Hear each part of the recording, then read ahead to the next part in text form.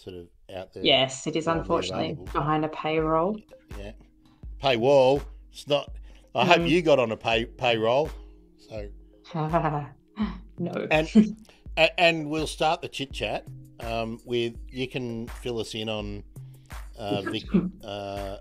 VicBioCon. Yeah. Yeah. And apart from just talking about what you thought was good there, I want to talk generally about why something like VicBioCon is necessary and all the other similar kind of conferences. So we'll just wait. Now, usually on a Monday, people are flooding in, but they haven't started yet. We're now going to Instagram too. We can stream to Instagram now as well. Yeah, cool. That's new since. Was it last year that I was helping with VicBioCon, or was it the year before? No, it must have been the year before. Last year was in person. Yeah, you helped out in the year that was online, so it must have been 2022. Wow. Okay. Well, someone's jumped in from X. That's very good. Oh, and here they come. And another one from X, which I can't stop calling Twitter. It will always. Oh yeah, no, that's always Twitter. Yeah, it's always going to be Twitter to me. Did you get to many of the sessions apart from your own? Yeah, I did. There was the first day actually had 4 sessions running at once, which is more than they've had before. So I felt like I missed a little bit on the first day. Yeah, that always sucks, doesn't it? Well, even when they run 2, it always ends up that there'll be the 2 that you are interested in running at the same time. Yeah, it felt like that. Yeah. And where are you at in terms of the academic progression now? Yeah, so I submitted my PhD in December, just before Christmas. Yep. Which was awesome. So it's still under examination at the moment. That can take somewhere between like 3 to 6 months, depending on how quickly your reviewers work. And so, does La Trobe have a process where you have to defend it? No, you don't have to do that in Australia. No. So you'll get reports back from the examiners, and they'll probably ask you to change some stuff, and then you make the changes, submit it back to the uni, and then you're done. Yep. So that process only happens once? Like you get one round of corrections? Yeah. Okay. Yes. Yeah, definitely.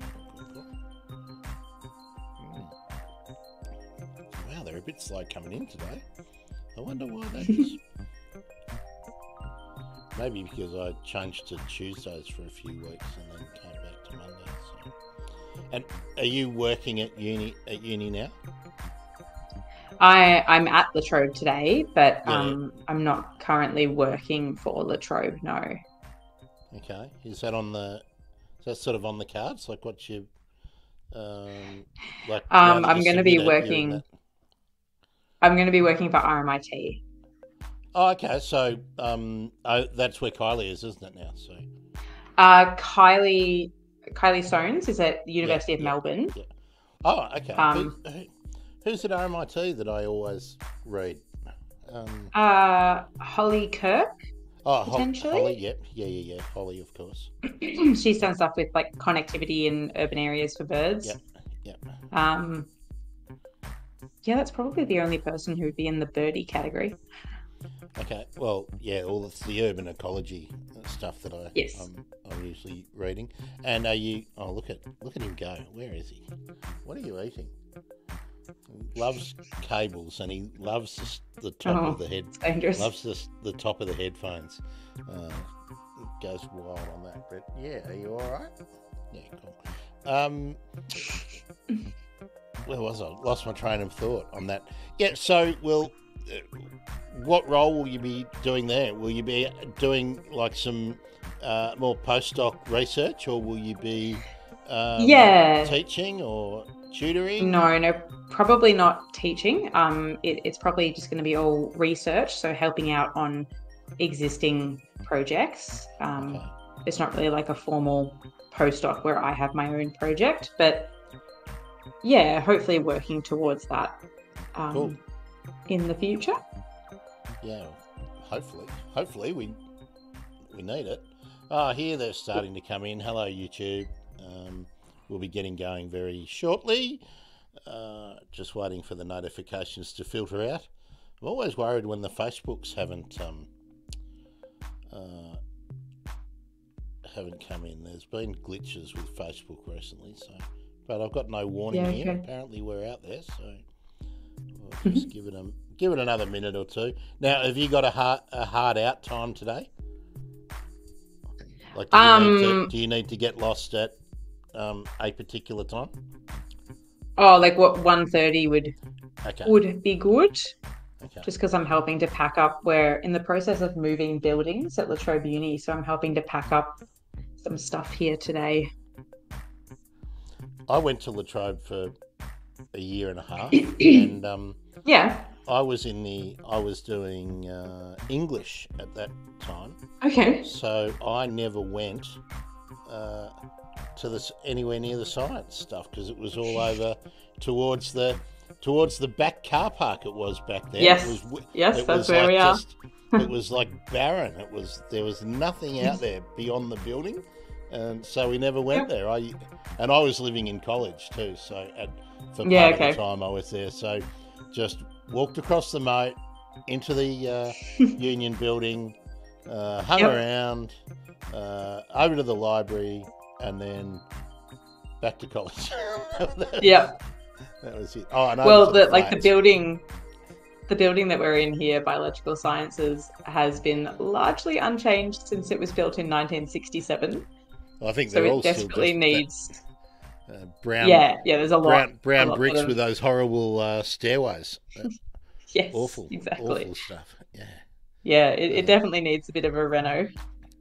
Yeah, and used to go over to the flats because that was where all the action is. Back when I was there. Flats. Across the at the sort of the entrance to that Union building. So there was the colleges on one side, right? Or like Chisholm College, and then Union building, and across from the Union building there was just massive car park. There was nothing else. It was just all car park, and then across the road. So it's not Plenty Road there. It's Kingsbury Drive. Kingsbury Drive, or is that on the other end? Anyway, wherever the entrance was on that side, just across the road was flats, residential flats, which was where people would live. So, I mean, that was the extent of my experience. Library, Union building, arts, and then over to the flats. So, you missed the wildlife sanctuary, Grant. No, well, it's funny because at that stage of my life, like I'd been a bird nerd all my life, but then when I went to uni, my first year at uni, I got into rock and roll and consequently got excluded from Monash University with the worst ever mark for someone who completed every assignment and did both of the exams in Microeconomics 101. Apparently, that's what my lecturer said, with a combination of disdain and pleasure as he was talking to the disciplinary board, and they're horrible things too, going to those academic progress boards. I don't recommend that to anyone, but hey, I did it. And anyway, I had to go and do academic rehabilitation. Therefore, I enrolled at La Trobe and moved from economics and politics to do English lit, which I really enjoyed. But because I'd been struck by the rock and roll bug, I only... Look, what did I do? I picked... what was it? Cinema appreciation.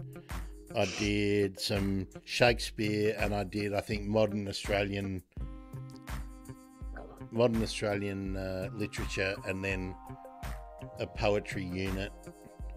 But by then I was done with being academic for a number of years. I think what was it? That was 1985, 6. So yeah, I left. I left. I just gave Latrobe. I just gave Study Way 86, middle of 86, and then I came back in 1993 to do horticulture. And that was. Oh wow!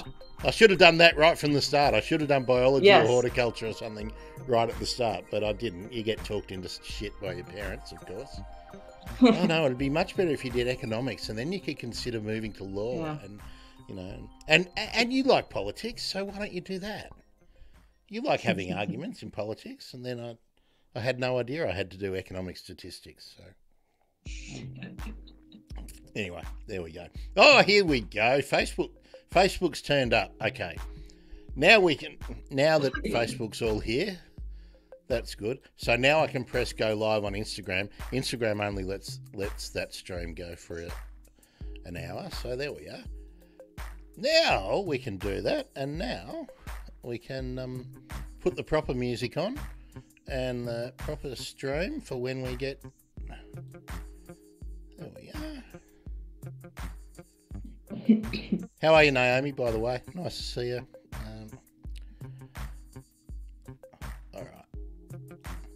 When we're getting going, we do this. We put this track's called Feeding the Ducks. So we change from Feeding the Ducks to rock.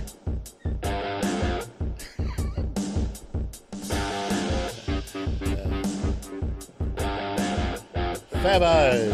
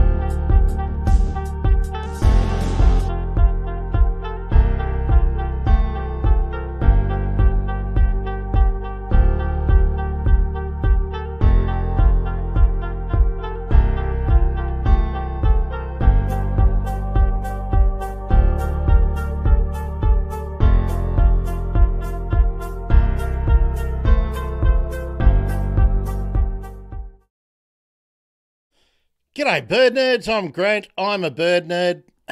It's Monday. Monday means urban birds. I'm joined in my studio by this one's had an upgrade. This is my avian media advisor, Loz. And of course, in the other studio, which let's get, there we go, over there, Um, pending Dr. Jacinta Humphrey. Hello. Hey Grant, how you doing? Really great. Hey, it's great to have you on. We talked about having you like on the show on your own for ages and ages, and we had to really wait until something got published, and now it's out. So today Yeah. we're gonna have our discussion focused roughly around this, which is Jacinta's latest publication, which has obviously been accepted and been published. So congratulations for that. And it's Thank titled you. Housing or Habitat? What drives patterns of avian species richness in urbanised landscapes? And of course, that carries on really nicely to a whole lot of the discussions that we've had here before with Holly Parsons, of course, and Daryl Jones and Holly Kirk and Kylie Soanes and some of the other superstars of urban ecology, conservation ecology in Australia. So this is great. Housekeeping too. There's a little thing down there. You can ask you can ask questions, make comments, and we'll do this. We will just go, Naomi, I'm great. I'm assuming Jacinta's great. Yeah, I'm good. Thanks, Naomi. So let's start with the first principles. What was the problem or the issue that you wanted to confront when you started the research for this paper, Jacinta? Yeah, so there's been a lot of research into birds in urban areas. It's by no means a new thing. But what my supervisors and I kept coming across was that people have studied urban bird communities on kind of like spatial gradients, if that makes sense. So they might survey birds near the city centre, and then they might move a little bit further away from the city out into the suburbs and do some more surveys, and then go a bit further away again. So they're kind of using these long gradients that go for kilometres and kilometres. And they So, were coming up with, sorry, yeah, just to make sure that I understand it and everyone else that it does. So you pick a central point that might be the post office in the CBD, yep, and then you base your survey points on a linear scale based on a distance that is moving away from that central point.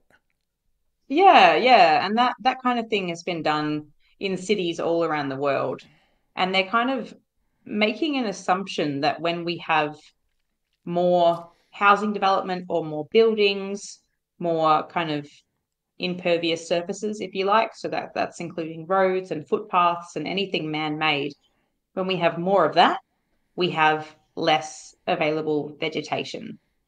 And that's generally the case. But certainly for anyone that's based in Melbourne, you'll know that like the amount of tree cover that we have in our suburbs varies enormously based on where you are in the city. So we kind of wanted to try and separate those two things to try and see, okay, well, we know that man-made things are having an impact, and we know that vegetation or the amount of habitat has an impact. So let's try and separate them and see which one is really the important driving factor and the thing that we need to consider most if we want to try and protect birds in our cities. What I thought was interesting with the way you've approached it, and we'll talk more about that methodology in a minute, but there often seems to be an assumption that there's a real sameness about the value of different categorizations of land use. Like where I live, I'm out in the northwestern suburbs, and that there's often an equivocation between the local park in my suburb or in my municipality compared to the local park in somewhere like Lilydale or even somewhere like Camberwell. And Yep. having lived in the eastern suburbs, I can tell you parks over there are radically different to what parks over Yes. here are. And there might be one park in an established suburb which is large with lots of mature trees. And Yep. because just based on area alone, there's often an equivocation. Whereas over here in the newer estates, we've got all these odd little triangles and whatnot, which might have no mature trees in them. Yep. And just on surface area alone, they're often equivocated, and your methodology takes care of that. Yeah, so we focus quite strongly on big canopy trees. So not necessarily trees that are, 150, 300 years old, but just a tall tree that might be growing in your street or your local park, your own backyard. We kind of use that as our measure of the amount of available habitat because it was something that we could easily see from aerial photos of Melbourne. And that's kind of how we went about quantifying it, was looking at aerial photographs and then also visiting those places as well. But yeah, as you say, that you can't compare parks in wildly different areas of the city because there's so much that goes into a park in terms of providing habitat for birds. And where you are in the northwest, it's probably an area that was originally covered by grasslands, which is a totally different ecosystem to what would have occurred, say, in Camberwell or in Lilydale, further east, where you're in more of a dry woodland or heading up into like temperate forest. So the type of And vegetation then that would have occurred there is so different. totally different to the Bayside Fringe, like when you're talking Yes. Frankston or Edithvale, Yep. or even coming up to Elwood, where it would have been dominated by coastal tea tree Yes. and coastal wattles as a and moving into then maybe a woodland, which is totally different to what happened over here, and remnant vegetation then is obviously going to be very, very different. Yeah, Before exactly. before we progress on, I just want to ask you for something, and I didn't pick this out of the study, but maybe you can give us an idea. Did you get a sense for if there were any parts of the greater metropolis of Melbourne that have a greater proportion of remnant vegetation, not only trees, but Yep. let's maybe talk about vegetation communities than others? Like, are there any areas which are good for remnant vegetation communities? Let's start with that. Yeah, yeah. So there actually has been some research that has looked at that. It has primarily focused on trees because that's generally where the focus is, unfortunately. Um, but it happens to be the main area that I was surveying in. So kind of the suburbs up in the north and northeast. Um, so what some councils they might market The, themselves as part of the the green wedge. Yeah, so the Plenty Valley, Nillumbik, those Yes, kind of places. yes, So we're talking absolutely. Eltham and Yep. further out. For anyone Yeah, who yeah. is sort of loosely familiar with Melbourne, there was a policy I think developed in the late '60s. I think where that area, when it was opened up for development, there was a trade off that Yarra, not Yarra Valley. What's the Plenty Valley, isn't it? Plenty Was River. going to be basically left as a green wedge where it would only Mm. be low density residential housing as a basis that to be developed. That's of course changed, but Yes. that was the idea. Okay, so that part of Melbourne is still pretty good for remnant vegetation Yeah. communities. Okay. Yeah, there's a decent amount of vegetation still there, and it isn't all remnant. Some of it will have been planted in the last, say, 50 years in particular. Um, yeah, but certainly anywhere like along the Yarra-Birrarong corridor is fairly well vegetated, and it's stuff that's been there for a long time. And then heading out even further east, so out into the Yarra Ranges Shire, that has huge tracts of intact vegetation, and a lot of it is on private land, which is encouraging because people are keeping it. Well, it's encouraging if they keep it, but Yes, they currently are. it's also perilous because It can be. Because what happens is, I mean, we're really going outside the scope of your study, but what happens is people protect it while they own it, and then they get to 50 or 60 and they transfer it, they sell it, or they transfer it to other people, maybe in their family, and maybe as a result of that transfer is that it gets subdivided because they're large properties and everyone wants to be fair and everything, of course. And then the land use is at peril. That can change really quickly, without anyone making any decision that we might go, oh, they're horrible developers. But you are a horrible developer if you subdivide your block and put another house on it. That's exactly what you do. Well, especially if you're clearing trees and vegetation to do it. Yeah. So anyway, let's go back. Let's go back to that methodology. So you, how did you select where you were going to? I mean, was that process random? Like, how? No, certainly not random. So we decided we were going to stick to the northeastern suburbs to target that area where we know we've got a decent amount of vegetation. And I spent many months looking at aerial photos of different suburbs, and also collecting data on the number of houses or the density of houses in a lot of these places. So we were actually targeting, we wanted 30 suburbs in total, and we wanted those suburbs to be spread with a range of tree cover. So from as little trees as we could find to as many as we could in the suburb, and then also a range of housing density. So areas that had relatively high housing density, so not necessarily places where you've got multi-story apartment blocks or anything that you might see, say, in Richmond, or those places really close to the city.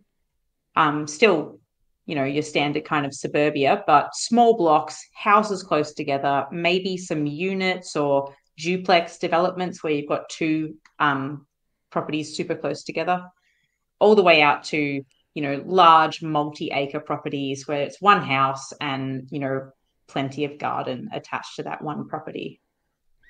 So when we're looking at this is one of the figures, figure 1, I believe, from the from your paper.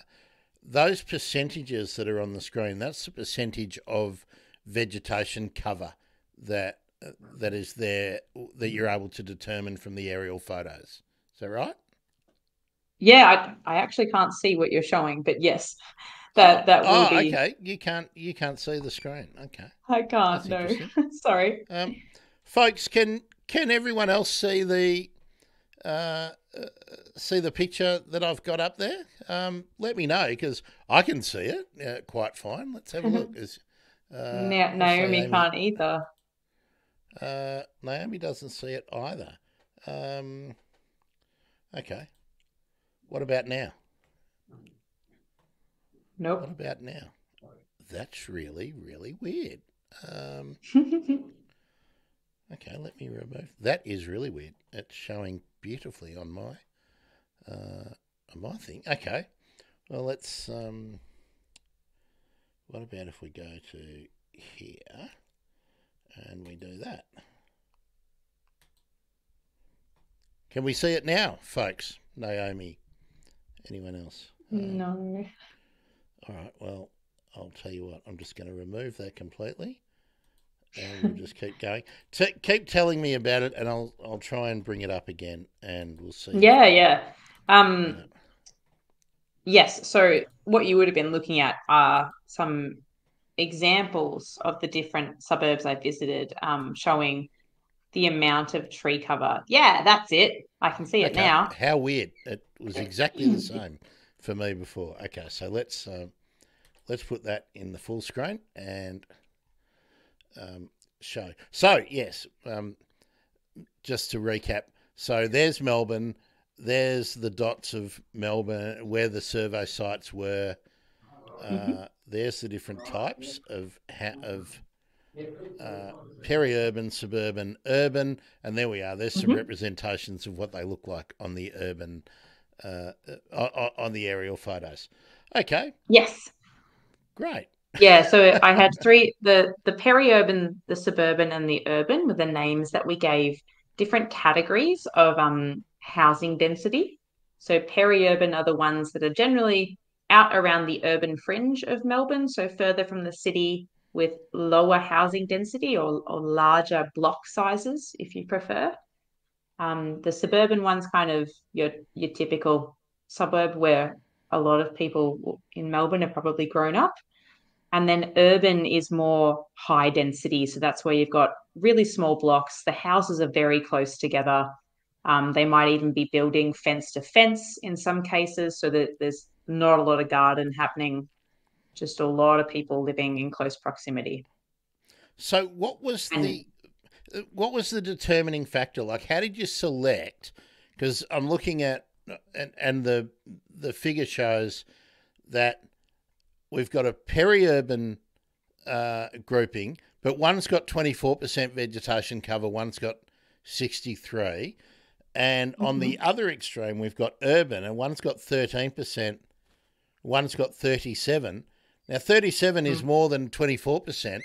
So what was the I where did you draw the line between something being urban and suburban? What were the characteristics that you had to check off to make the the decision about which basket you put yeah, the site in?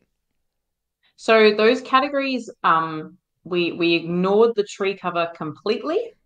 And for the categories you can see on the screen, it all came down to the number of houses that occurred within that area.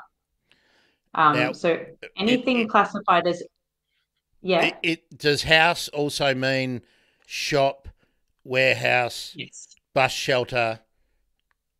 not bus shelter, Okay, but any building that has an address. But I okay, was all right. mainly like I was trying to avoid anywhere that had shops or other types of buildings that weren't residential houses.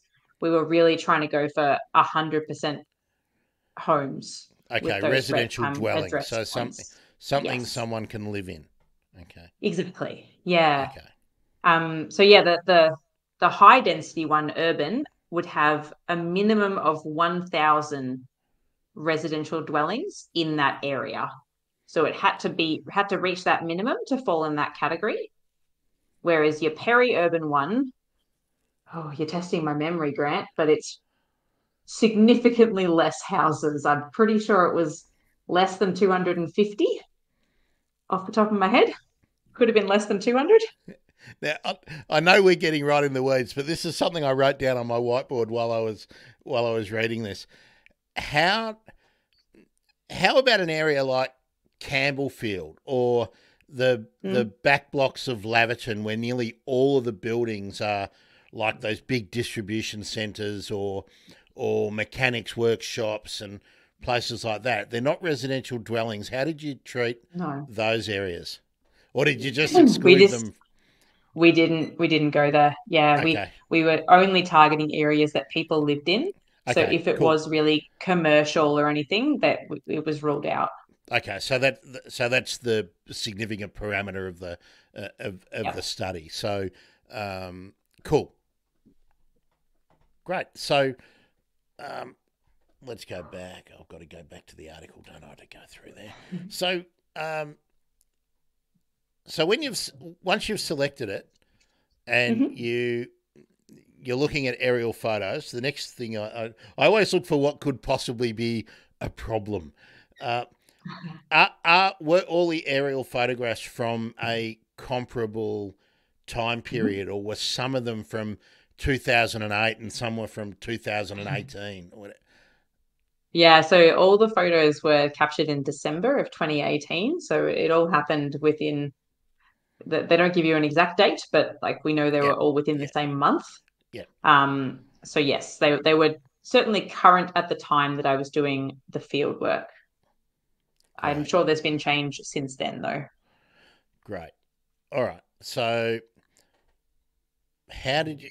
So this is the next question. You've selected the areas, and you've got a determination about what the density or the proportion of built structures. Yep. Does that include where you are roads and paving and things like that, or is that too granular? So we did calculate both from looking at the aerial photos. So the area covered by just buildings, and then the area of like basically anything man-made. So that's your buildings, your roads, your footpaths, if there happened to be a car park somewhere, all of those kind of hard surfaces. But they're really strongly correlated with each other. So if you have lots of houses, you're also going to have lots of everything else, all the roads and the car parks. They kind of come together as a package deal. Cool. So, were there problems in determining that? Like, how difficult is it to determine what is the percentage of paving or roads? Yeah. Or backyard paving. That's the other thing, and car parks. So like landscape hard surfaces rather than utilitarian roadways and things like that. Did you have a problem nutting out how you were going to apply that consistent formula?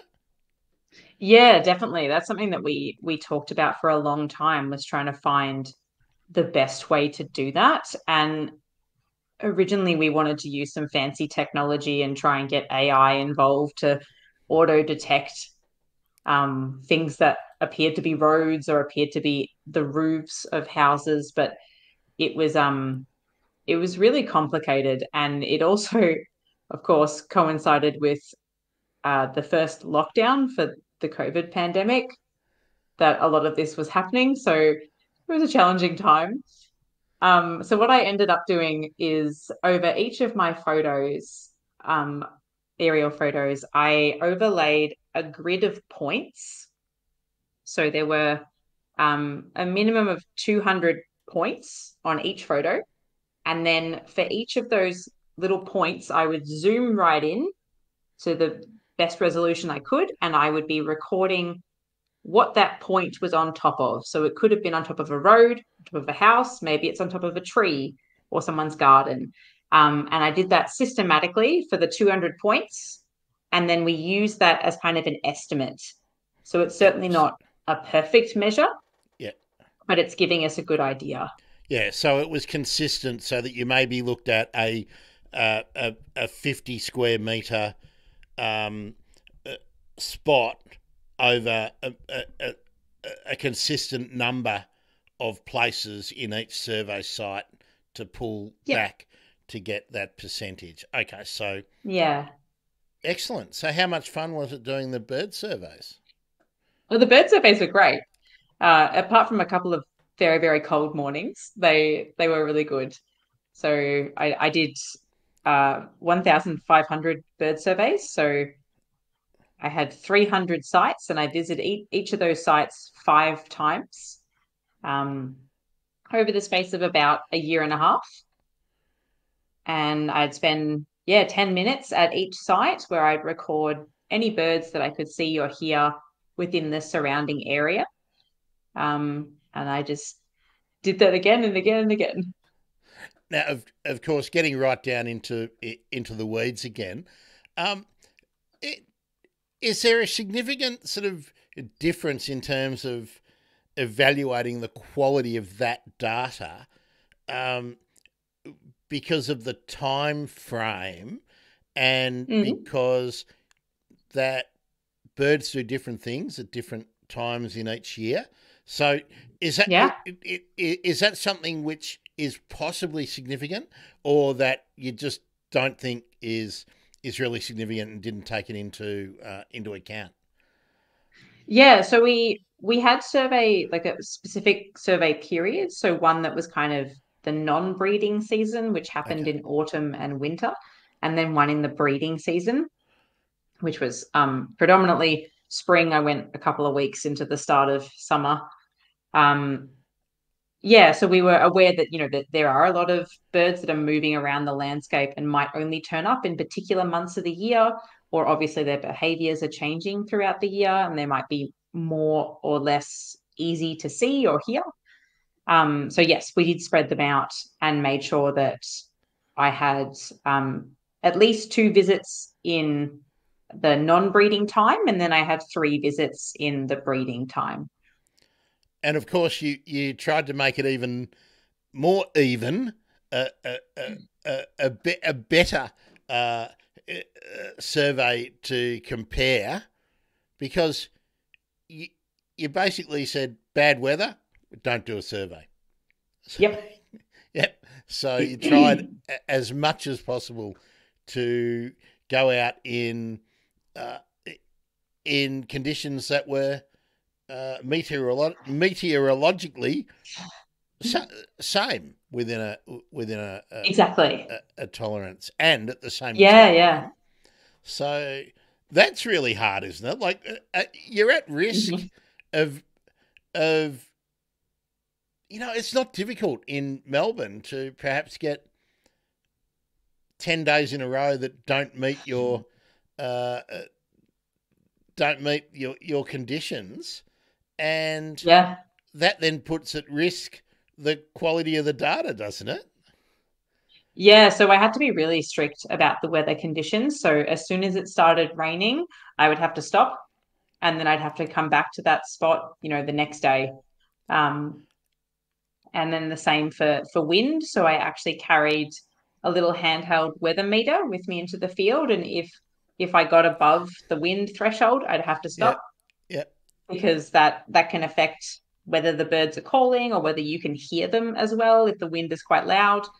Um, so yeah, I was really strict on it, and then I just had to hope that I had enough days to get everything done, and thankfully it worked out all right. So what did um I'm just going to sort of skip through some of the headings and make sure we don't pass over anything that's really important, Yeah, because in some of these sites, no doubt there were things like you've got measures of human disturbance. That could be somebody building a new Bunnings absolutely. warehouse, or widening a road, or Yep. some other new development, lots of streetscapes being altered or something. So did Hmm. you come across uh, many things where you had to maybe discount or assume something because of disturbance? Yeah, so noise disturbance is a big issue when you're surveying in urban areas. There's always some kind of noise going on, whether it's cars or, as you say, construction sites were a constant issue. There's people building houses everywhere. Um, and in those cases, I would certainly make a note that there's been ongoing noise throughout a survey. And if I decided, just arbitrarily, this is too loud, um, I would kind of stop and wait for a break in the noise. So something that I would often wait for is lawnmowers. If people are out mowing their lawn, I'd kind of be like, okay, he's probably almost done. I'll give him a couple of minutes, and then Leaf hopefully I can hear things. leaf blowers, Yeah, yeah, that kind of thing. they should be outlawed. Bloody leaf blowers. Um, Now, I know we're going to be constrained by time, so um, tell me what you what what's what's the important thing that you Mhm. discovered. So, uh, what did I mean? Basically, your conclusions, but Yeah. and what surprised you along the way getting to your conclusions? Yeah, so I guess the biggest takeaway from this part of my PhD was that the thing that appears to be influencing birds the most actually isn't tree cover, it's the housing cover or the housing density. That seems to be the real driving factor for how many different bird species turned up in a suburb. It all came down to, well, how many houses are there? And that was a little bit surprising. Like, people have obviously found similar results saying that, oh, urban development is having a big impact on birds, but we kind of thought that trees might be more important. Um, so I guess, So, yeah, that was a surprise. okay, so this is a really important thing, I think, out of the whole paper, and this is the where I think the crux of what people can take from your research is, and I think, have we been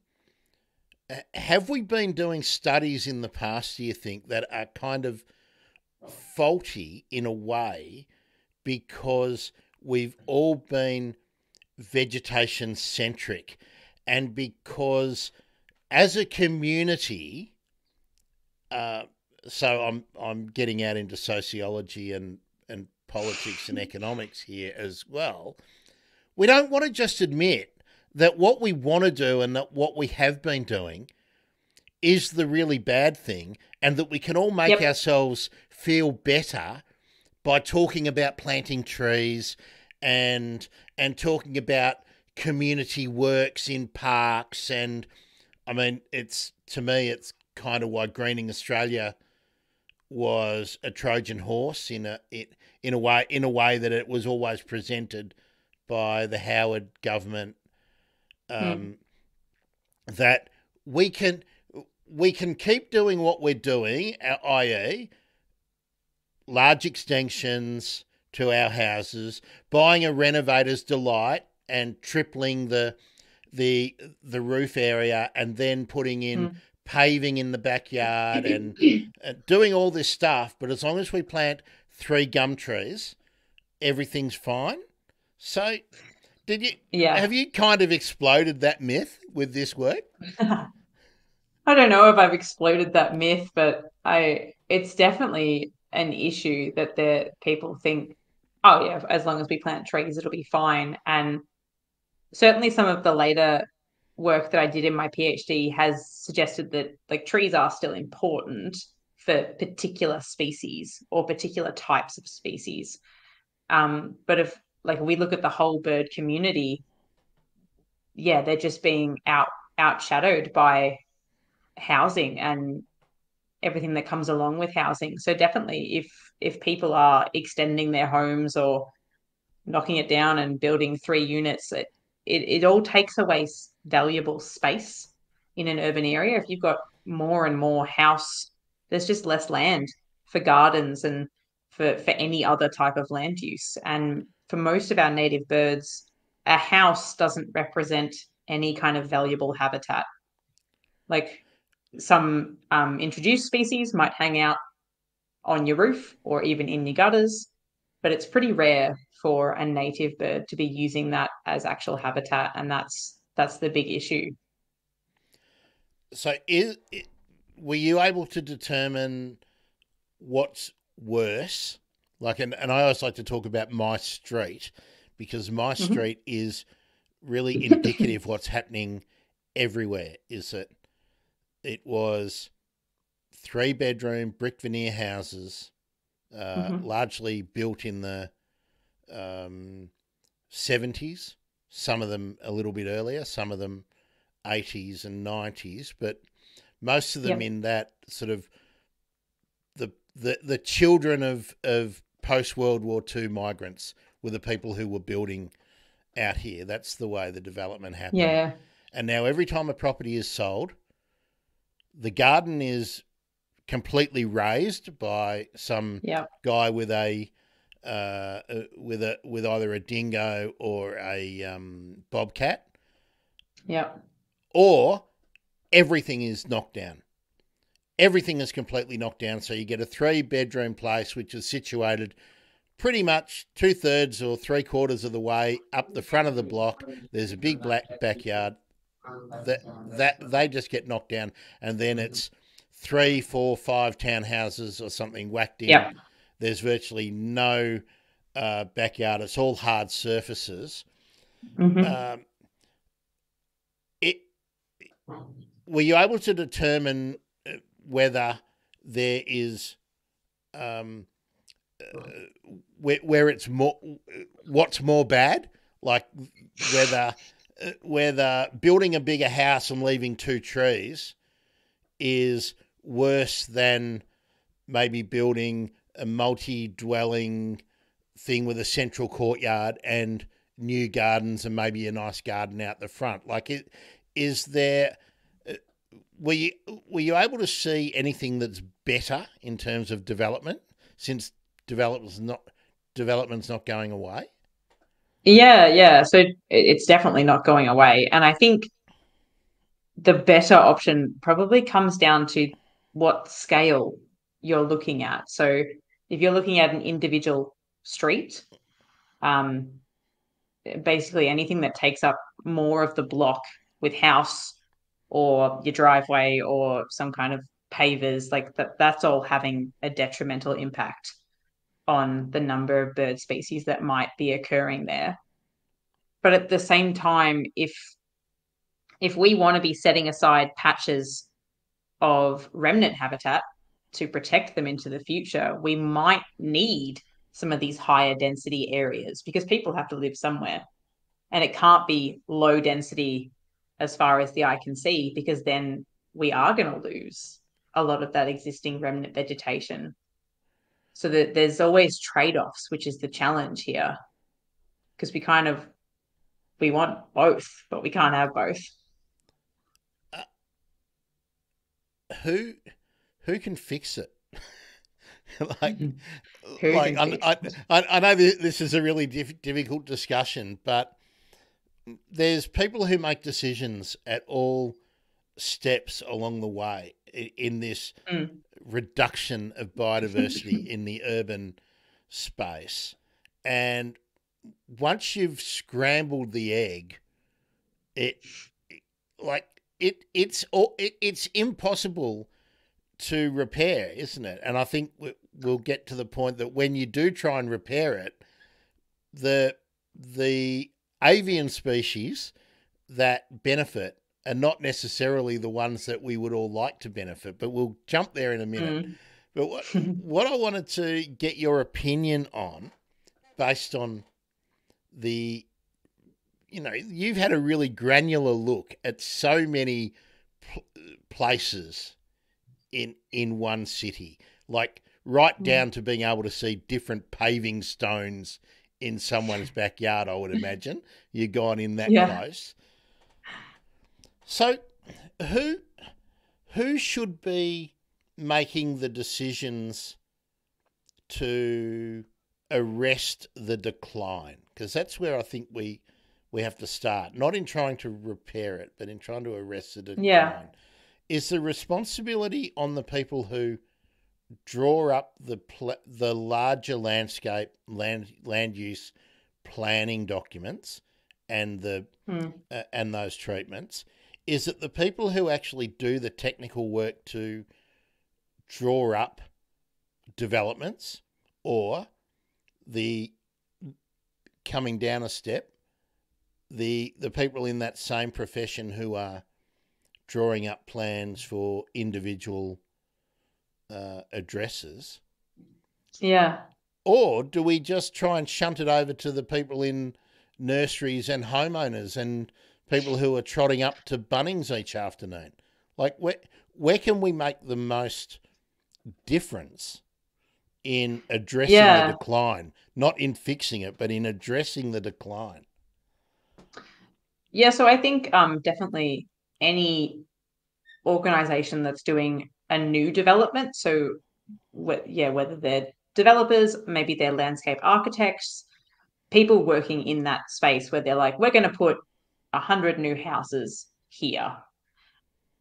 Those people are really, really important to get the message to say, before you start thinking about your subdivision, let's look at what habitat remains on this site. Let's look at what habitat is in close proximity. So maybe we can think about improving the connectivity for birds and for other wildlife, and just trying to change their attitude so it's not just come in and clear everything and then put in 100 homes in close proximity, trying to, protect whatever is there and then think about incorporating more of it into their build. So whether that's having more like small parks throughout the development and actually properly vegetating those parks so that it's not just lawn. And your street trees. So I guess that links in with your local council and what some of the planning schemes are, or planning permits for different areas, what you're allowed to do.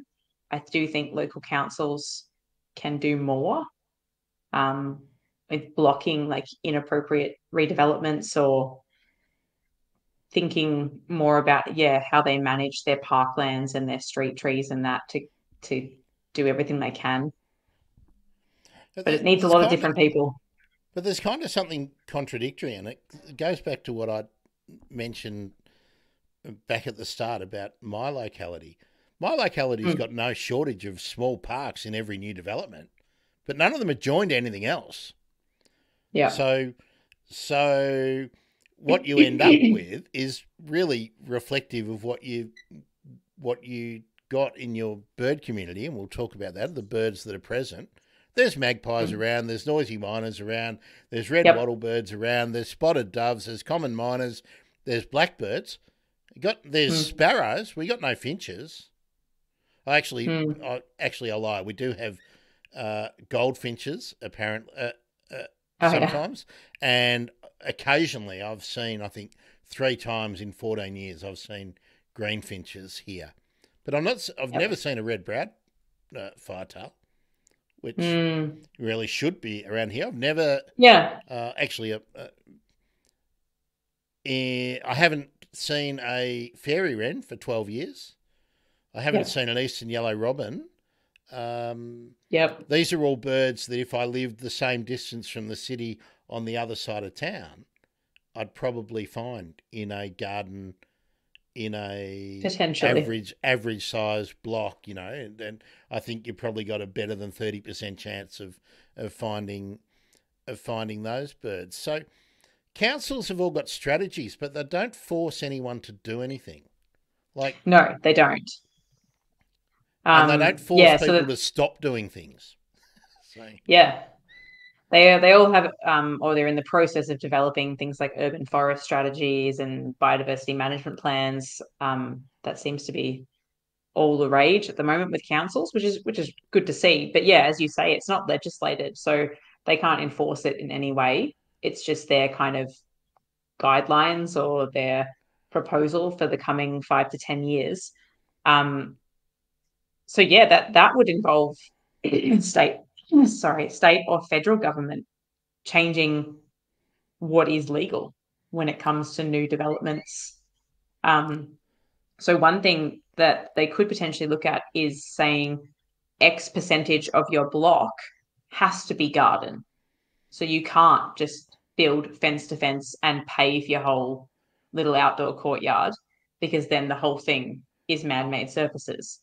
And I think that would be really valuable. But that, sorry, but I have to get on that, because if we worded it like that, that would mean someone could come in and take every existing tree off a block, build the structure they want, and then put in one of those roll-out succulent roof type, that are really popular in the UK, so that the whole of the roof is covered in vegetation, and they go, there we go, I've done it. But it hasn't added anything at all. Hasn't added one thing, and all it's done is it's a negative, because those mature trees or those large shrubs are gone, but vegetation is still there. So, but that and that's where things like some councils have a significant tree register where there are particular trees that cannot be touched. Obviously, those are generally really old river red gums, for example. It's certainly not including things like large mature shrubs at this stage, but maybe they could head down that path and say Yeah. we're going to include any kind of mature vegetation. And even vegetation of a particular height. Like, I mean, that's Yep. where I've always come back to when I'm talking about this with Holly Parsons is I don't think there's any significant trees in my No. from the well understood and horticultural perspective. They're not historically important. They're not from a, Yep. they weren't put there by the first explorers, blah blah blah blah blah blah blah. The most significant trees in my area were planted as street trees or in Yep.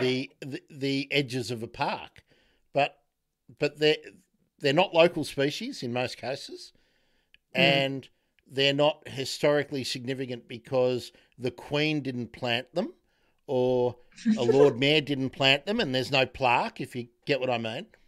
Yeah. So there's nothing to stop anyone coming in and going, we're going to replace them, but what we're going to do is we're going to replace all of these non-Indigenous eucalypts and we're going to replace them with 25,000 Indigenous plants, but they're all tube stock, right?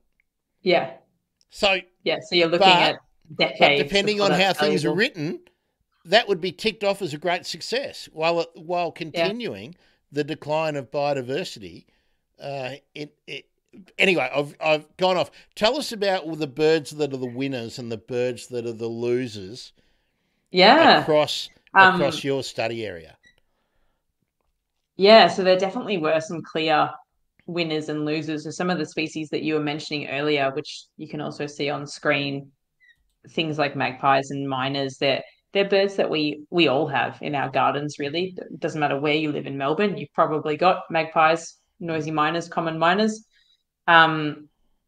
They tend to be, larger bodied birds, potentially more aggressive species. And they're doing so well in urban environments. They easily find all of their resources, whereas species that were typically dependent on forests and woodland habitats, those guys are in big trouble. They're the ones that we are losing from suburbs everywhere. And we believe that is because they need those remnant patches of bushland that are just becoming rarer and rarer across our city. And to summarise that, you over the survey areas, you found 76 bird species, but 10 of those, so what are we looking at? About 15% of the total amount were only found in one place. So that's right, isn't it? That so they only turned up in one of the 30 suburbs. Yeah. And some of them were aquatic birds, so obviously their occurrence is going to be very tied to where you've got waterways or some other kind of freshwater habitat. But yeah, a lot of them were forest birds where they really need the bushland areas. So where you found a higher percentage of those bird species occurring, what was common to those sites? Yeah, so they were all areas that tended to have lower housing density, so fewer homes and more tree cover. So it was the best of both worlds, really, for them. So places like, if people are familiar with Melbourne, places like Mount Evelyn, Hurstbridge, Wattle Glen, these are kind of fringe suburbs where there's still a decent amount of native vegetation. In some cases, it is protected. It's where I was in Mount Evelyn was right near a national park area, but also a lot of it is on private property in these areas as well. So was there anywhere good? Anywhere good? Yeah, like in the, I was going to say anywhere good in the western suburbs, but Loz taking flight disturbed me, so I need to just you just carry on. I'm just going to bend down and put Loz on his playpen. Okay. Yeah, unfortunately, I didn't visit any of the western suburbs. Because we chose to restrict my study to the northeast, to try and keep, I guess, the things a bit more consistent in terms of the type of vegetation and the type of birds that might occur there. Um, but yeah, the I western should have suburbs would be a mentioned. whole different story. Yeah, I should have mentioned that. Let's step outside the bounds of the study for a minute. In your Yeah, experience of Melbourne, is there anywhere good in the west? Like in the west. yeah. Yeah, it's tricky. Apart from the Botanic Gardens at Footscray. Like I would be thinking anywhere along a waterway. So whether there's decently vegetated areas of like the Maribyrnong or something like that, like that's where you're often getting more bird species turning up, is moving along riparian areas, provided there is vegetation there and it's not just cleared. So let's. I'm going to read the. I'm going to read the paragraph here, and if you can decode that for us. Yeah, sure. It's very The best, statistically. yeah, the best performing models for native species, including measures of human infrastructure, meaning housing, and Yes. landscape context. The final model explained 82% of the variation in native species richness. There was strong evidence for a negative effect of housing cover on native species richness at the landscape scale.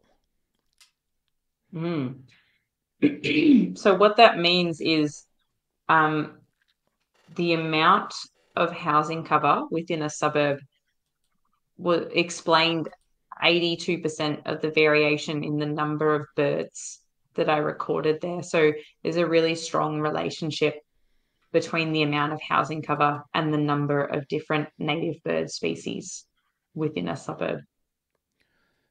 So where does that leave us, do you think, moving forward, when all of the political momentum and I think the societal feeling is that we need to increase the amount of medium and high density housing in an effort to stop the suburban sprawl, the creep into areas that are, currently either no density or low density in terms of human dwellings, in terms of domestic dwellings. How do we get those two sort of concepts together? Because I think everyone sort of accepts, oh yeah, we need to go for medium and high density housing and that will be good. Whereas your results seem to say, no, that would not be good. Yes. And there just seems to be a paradoxical relationship that we're not really going to be able to solve. Yeah, so it's the trade-off that I mentioned earlier, the fact that we can have areas of high density housing, which in a way is good because it means that we are theoretically reducing the urban sprawl and reducing the amount of space that we take up within a city. But we're going to need to accept that within that area of high density housing, we will lose bird species and most likely other native species as well, from other types of animals. That's just a given, because as soon as we have more houses, there's less available habitat for them to use. So I guess in my view, we need a combination. We need areas that are high density housing, absolutely, because we don't want our city to continue spreading everywhere across southern Victoria. And we just have to accept that those spaces aren't going to be as biodiverse as areas that have low to no housing. But if we can kind of strategically think about where they can go. So we want to be positioning those high density suburbs away from any existing patches of vegetation to reduce disturbance as much as possible. And that way we're hopefully getting, I guess, the best of both worlds. Do you think the results of your study are able to be applied to regional cities, large towns, other capital cities? Do you think that we can apply this generally in an Australian context, or does a tropical or an arid city, do you think, would it be significantly different, or just differ around the margins? And have similar studies, I mean, to your knowledge, overseas, like maybe in a North American or a European or South American context, have they been done and found similar things? So I definitely think that the findings can be applied to other major towns and cities in Australia. We will see variation, obviously, in the bird community. And also, as you say, if it's a more arid environment or it's like a subtropical city like Cairns, you're going to have huge variation in the type of vegetation there, and potentially in the amount of remnant vegetation that's still intact. So that there's always going to be changes, but I do think that it is applicable more broadly to Australia. And in terms of overseas, there has been a fair bit of work done in Europe and North America. But as I said at the beginning, a lot of that has just really focused on, one aspect of this big complex environment. So either focusing on the man-made stuff or on the natural habitat. They haven't really tried to dissect the two in the way that I did in my PhD. So they are seeing similar relationships, but they're not necessarily separating them, which I think we need to do more of, because both of them are going to vary in different ways. So if you were able to be the policymaker and the enforcer for urban development, let's make you the urban development czar. Isn't that what they always? Isn't that the word they always say? He's the planning czar or the urban development czar of the government or something. What would you do? Yeah, so I would be looking at a map of Melbourne and saying, okay, where are the current remnant patches of habitat, and kind of drawing a buffer zone around that and saying there's no more development within a certain distance of that patch, because that is a really critical resource for birds and for other wildlife, and we don't want to be increasing the threats and the disturbance that they're experiencing. And then saying, okay, if we're protecting these other areas that are far enough away, they're the areas where we can have more development and high density stuff to try and provide more housing. So King/Queen Jacinta, how far is that measure away well, that's from? The question. Yeah, well, but I'm gonna make it harder for you in a minute. So, but if you were to pick a distance, a linear distance from that point, what would it be? I honestly don't know. Like, that comes down to how far the birds or the other species can disperse. So something like a sulfur-crested cockatoo can fly enormous distances. It's getting around the city, no worries. Whereas some of those birds you mentioned earlier, like a superb fairy wren, they're not necessarily dispersing that far. Good. Well done. Because because that distance depends on the birds that remain in that place. Okay. Exactly. So if it's forest birds and bush birds, loosely called. Yeah. 1 kilometre might be significant, right? Yeah. Yeah, Okay. absolutely. So if we drew out to 1 kilometre, this is where you get to be the king and the queen, and why I'm going to introduce the paradox or the problem, and why I wonder whether it's even solvable. So if we said that all of the vegetation, mature vegetation needs to be protected, but we only apply it to golf courses, public parks, council-controlled streets and roadways controlled by Vic Roads. Yep. That's one approach. But don't we really need to say to every landowner, no. You want to build a granny flat and take out 2 eucalypts or 2 large wattles or banksias? No, you can't. Yep. Is that what Queen/King Jacinta would decree? Yeah, definitely. I think there's a huge amount of habitat that occurs on private land, and we need to find a way to better protect that, whether that is enforcing it or likely a combination of, more education and community engagement and more things like gardens for wildlife, and just changing mindsets about the importance of what you already have on your property. And I like to think that could change slightly with different generations. But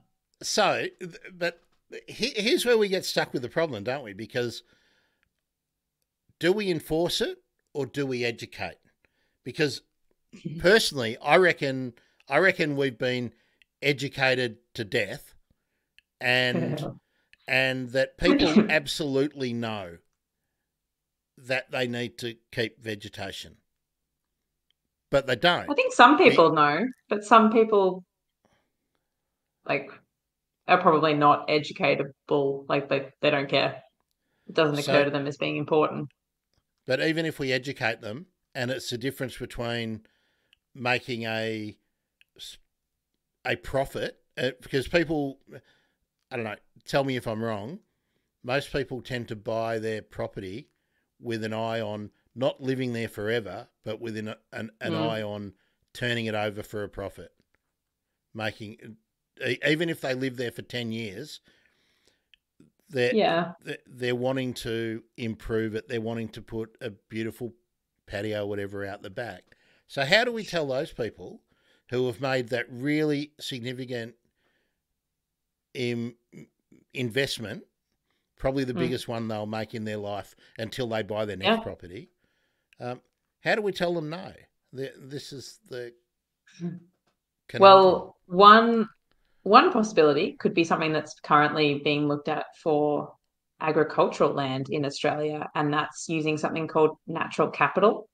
So it's where you actually you assign a monetary value to anything natural that is living on your land. And you say, if you have 5 mature eucalypts on your property, congratulations, your house is now worth X amount of dollars more. So you kind of bring in a system where people are incentivized to keep vegetation because it's worth money.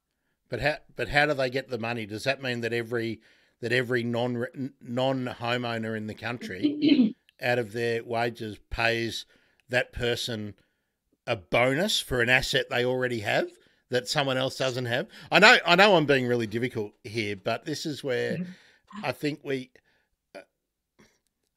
I just think we continually don't want to confront this really difficult issue, because and you said natural, right? But significant trees where I live are not natural. Most of them are not indigenous. The significant trees that the wildlife use are in many cases are not even Australian plants, but they're certainly not indigenous to here.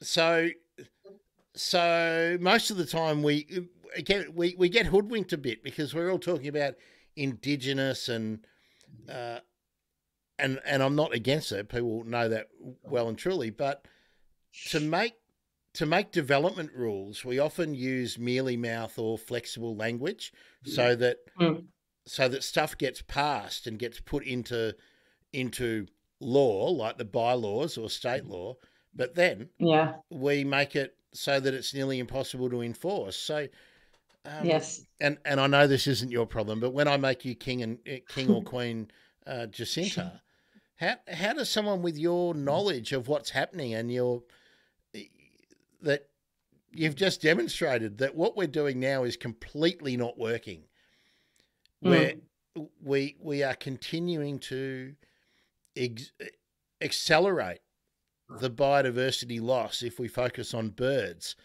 and we can probably mirror that. It's probably worse for reptiles and amphibians. So how, if I confer upon you dictatorial powers, how do we actually make it work? How do we arrest the decline?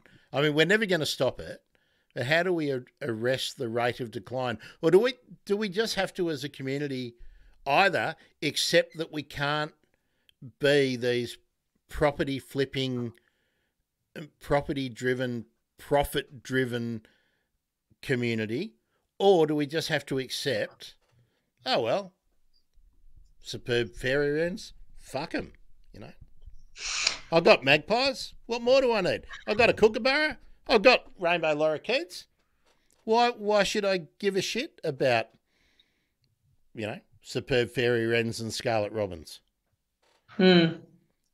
Yeah, so I guess what you're saying is like, how do we get around capitalism, which is a massive challenge? It's not really that broad, but I speak to so many people who are what we would call nature lovers. But if I confront them about what they did in their backyard, right, I can be sitting there and I can say, but look at what you did there. They go, oh, well, you know, so loving nature is really flexible in terms of if you benefit from what you do. And that's really the conundrum, because everybody has that deep-seated personal attachment to, if it's the home they live in. I'm not even talking about people who own, you know, 2 houses and 6 flats. I'm not even talking about them. And so how do we make that love of nature and that desire to protect nature stronger than the need to make the house your nest egg for the future, something that you value add? And by value add, I mean put the rumpus room in for the teenagers and the 4th bedroom and the 2nd or 3rd bathroom that you don't actually need. Yeah.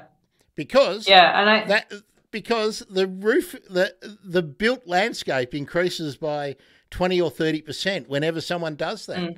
It's not 20 or 30% of parks are being lost.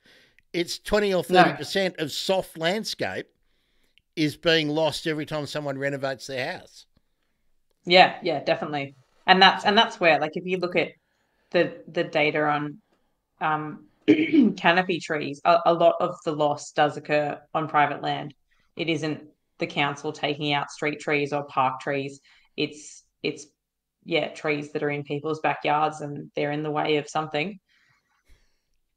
You're not going to like my answer, Grant, but I think there's a kind of a disconnect. People don't necessarily see their backyards or their local park, their urban area as nature. I think they kind of like, oh, I like nature. And to them, nature is going for a bushwalk in the Grampians. I totally love somewhere further away. No, I totally love that answer. And that's really why I'm labouring the point. Because everyone watching this and their parents and their grandparents and their brothers and their sisters, when they have knocked down the back of the house and built something new and increased the roof area of the house by 20 or 30%, Mm. you're the problem. And people don't want to admit that. We are living in this fantasy where, oh, we can go down the park on the weekend and plant some trees, you know, put on our sunscreen, go out and do something, and we're helping biodiversity. And that is just bullshit. And that's what I'm trying to get across. And I'm not saying that those works aren't important. They are important if they're adding or retaining biodiversity. But we're losing it so quickly. Every time someone decides to build a rumpus room or a fourth bedroom or a second bathroom, without reducing the living space, you know, they're not trading off existing living space. Yeah. They're adding roof area, and that's the problem. Yes. So I do love your answer. Yeah. So and that is the conundrum we've got. And where I draw it out further across is the disconnect is that we like to blame developers, new developers. The council should be doing something about street trees. Why isn't the local council doing something in the park? And I say, why the fuck did you build that enormous fucking patio? And people never ever want to say anything. They never ever want to say, actually, yeah, that was pretty fucked. Maybe I shouldn't have done that. But everyone they know is doing it, and everyone that their parents did it. And everyone wants to pass it on to their kids and all that. And that is the problem. It's not a problem of capitalism. It's about a problem of people disconnecting themselves from the problem. And you hit the nail on the head. Nature is the beach and Sherbrooke Forest and Wilson's Promontory and the Daintree and Kakadu. That's nature. You know, but nature is everywhere. Yeah. Whereas,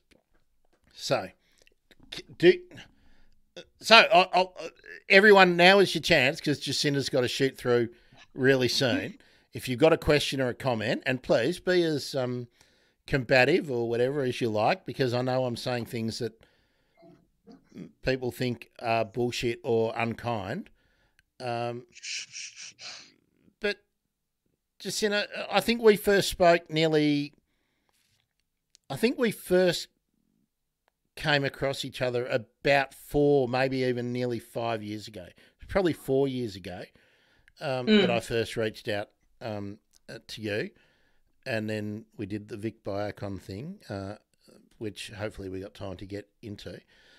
But you're right in this space, and you're about to go RMIT, working with other people working in the field. You've worked with, I think, with Kylie Soanes. You're about to be working with Holly Kirk. So you're right in this space. Is it actually getting better? Like, I know some councils have got policies and stuff, but my local council can't tell me how many native species of birds live in the municipality. They don't actually have that. They can refer me on to other things, but they don't know that.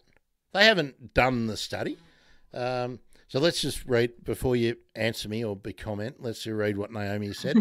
Could there be a benefit on every stage of owning or selling a property? If you remove a tree and reduce green space, there is an increase in council rates. Well, I'll come back to that. Tax benefits at time of sale, if there is. Why does there need to be a tax benefit? Why do we have to give people more to do the right thing? Tax benefits at time of sale if there is retained greenery. Well, we can't even get capital gains tax changed. More expensive and stringent housing development and approval processes. By the way, Grant, I don't see everyone that owns as wanting to flip it in 10 years. So I didn't say 10 years. I think my horizon is about 30 years. I think as you get to 50 or 60, and then your financial needs change. Some want a forever home, and I love your research, Jacinta. I love your research too. We'll just do Martin as well. Hi, Grant and Jacinta, wouldn't it be more meaningful for urban and town planning to plan for the environment as a start? Development is undertaken with the costs in mind. Development around habitat and costs.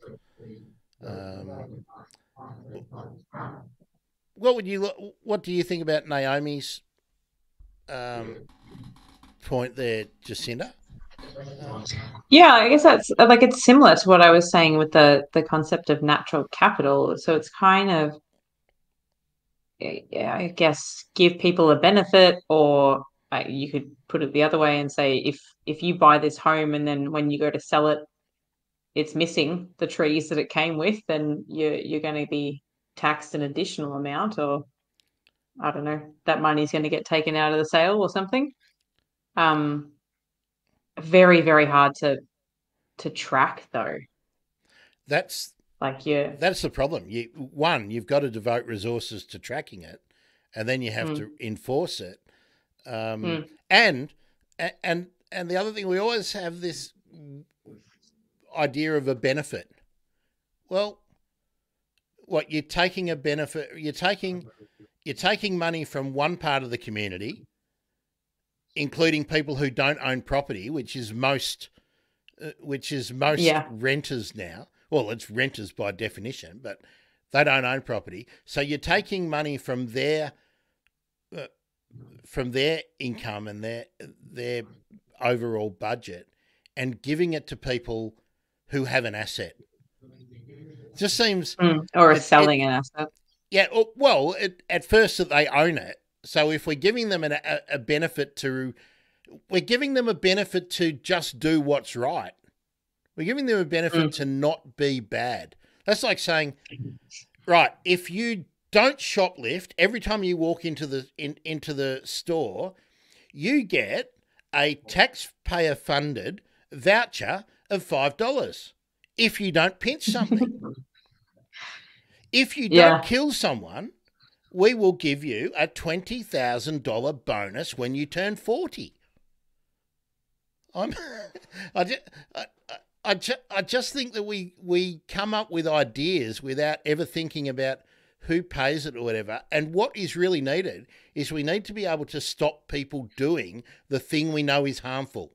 We do it with tobacco and vapes and, seat belts in cars, and you can't drive an unroadworthy car because it might be harmful for someone.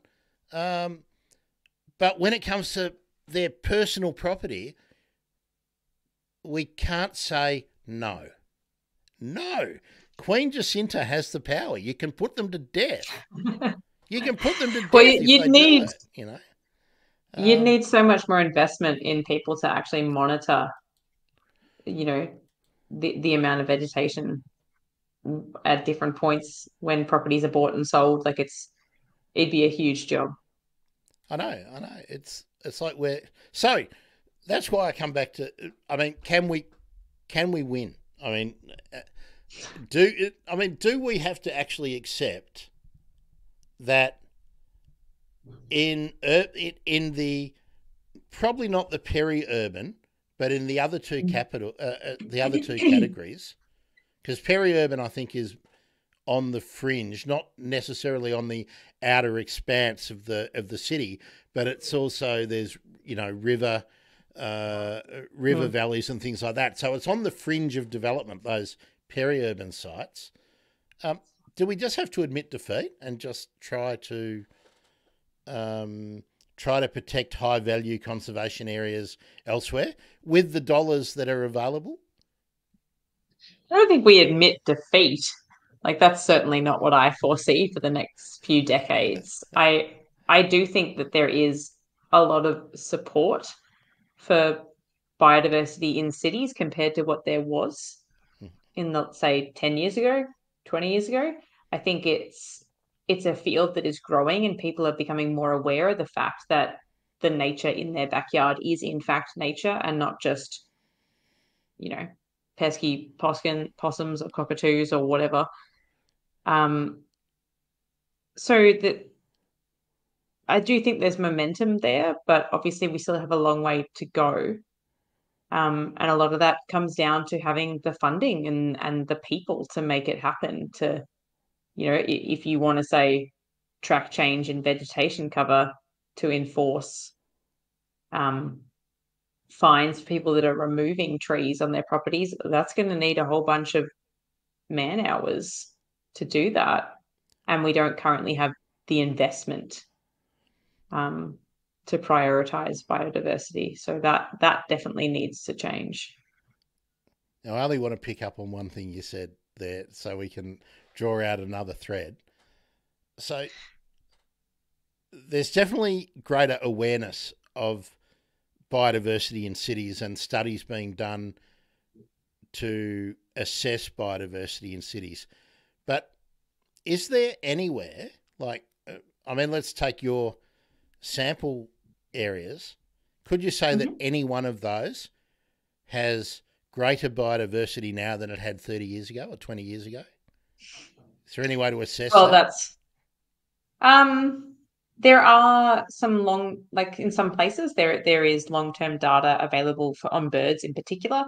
So whether that's something like bird data, which is managed by BirdLife Australia, but the records going back,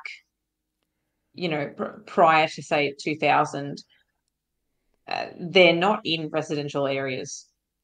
People weren't doing bird surveys in those spaces. But is it an over-the-top statement if I make it that I could say that in all of your sampled area, it's a fair assumption that the biodiversity in the avian context and perhaps mammalian as well they all have less biodiversity than they had 20 years ago or 30 years ago? Yeah, probably. So and also nowhere what we do works in terms of arresting biodiversity decline. Is that fair? I think that's probably fair in cities. Yeah. In the urban context. Yeah, I'm not talking about. There hasn't been the investment in. Yeah. I don't think we've properly tried yet. Yeah. Cool. Well, I think that's a good stepping off point. Just quickly, if you've got time, and folks, if you do want to make a comment or ask a question, you have to do it now. Jacinta, VicBioCon, you were there last week. Yeah, I was. So that's the Victorian Biodiversity Conference. What kind of people went to that conference, Jacinta? Yeah, so VicBioCon is a combination of students, so people like me who might be doing their honours, their masters, or their PhD.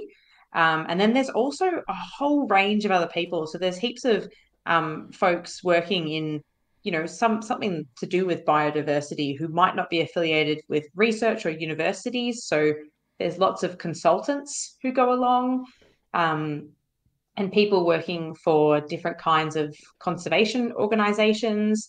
There's folks who work for local councils who come along as well. So it's kind of a big range of people, who are just interested in biodiversity or working in something related to it. And they come along and hear about all different kinds of current research that's being done. And it's a really great event. So what were the significant papers that you saw presented? What did and let's think about maybe this urban biodiversity and urban conservation field. What did you see that was a beauty? Yeah, so there's a student who's based at the University of Melbourne at the moment. Her name's Philippa, and she is particularly looking at plantings on nature strips to try and increase either the diversity or the abundance of both insects and birds, I think it's a really, really cool project. So she's working in Marybeck City Council, so what was formerly called Moreland in the northern suburbs. And she went out and did a whole bunch of surveys for insects and birds, and then they've gone and kind of ripped up all these nature strips and planted them out with Indigenous seedlings, so things that are going to create some form of ground cover or small shrubs. And now she's going back and resurveying them again, which is super cool to see whether we see any differences when it's not just lawn. Vicky's cool. saying Sorry, something. I'll just put that up in front of you. I think what I'll do is I'll remove that, and then I can put it up, and it won't be all over you. So Vicky said, hello, Vicky, too, by the way. Lovely gang there in Vicky's little profile pic spot for Facebook. I'm in a flooded area in New South Wales and have around 30 gum trees completing dead due to. I assume completely dead. I think mean coming. They're completely dead. Okay, so they've died due to sitting in floodwaters. I'm on acreage, and I'm responsible for those trees that they don't fall on neighbours' houses. That's right. You're responsible for making sure there's no economic loss to your neighbours. They don't fall on neighbours' house and also power lines. Our rule with private electricity poles are no trees within 5 metres from fence boundary. So a tax on loss of trees would work in all areas. Yeah, well, there's like loss of vegetation for services and stuff is like another issue, building roads Definitely. and things like that. But yeah, people are responsible for what the vegetation on their property may do. And in fact, Vicky, that I used to work in landscape contracting. A lot of people want to take every tree from around their boundary because when it rains a lot or there's really strong winds, those trees might fall on neighbours' fences or cars or houses. So to remove that risk to their economic well-being, they remove them. Now that's to me, that's a reasonable decision for people to make. So there's a policy problem there. How do we retain that vegetation, but accept that there might be a risk to neighbours, and perhaps build that into the taxation system so that there's a fund for that, right? But we don't do that. We say it's all private insurance and everything. So then that incentivises people to take away the risk, which is a totally logical decision. And when we have floods, we have vegetation that dies, and that's not going to stop. Same as when we have drought, we have vegetation that dies, and that's not going to stop. So we're losing it to natural forces, but we're not replacing it anywhere else. That's why I keep coming back and harping on about it. And Martin says underground power, and in new developments that seems quite logical. Yes. But there's massive resistance to that in the broader landscape. There's just been the big hoo-ha with the federal politicians been carrying on about that in the last week or so. Big issues in New South Wales and Victoria at the moment about access to properties and compulsory acquisition in agricultural communities to put power lines in. Now, that would be the same whether they're above ground or below ground. If they're below ground, you still got to get access and you got to dig it up and put them in, and you still got to have places to maintain them and service them. So, yeah.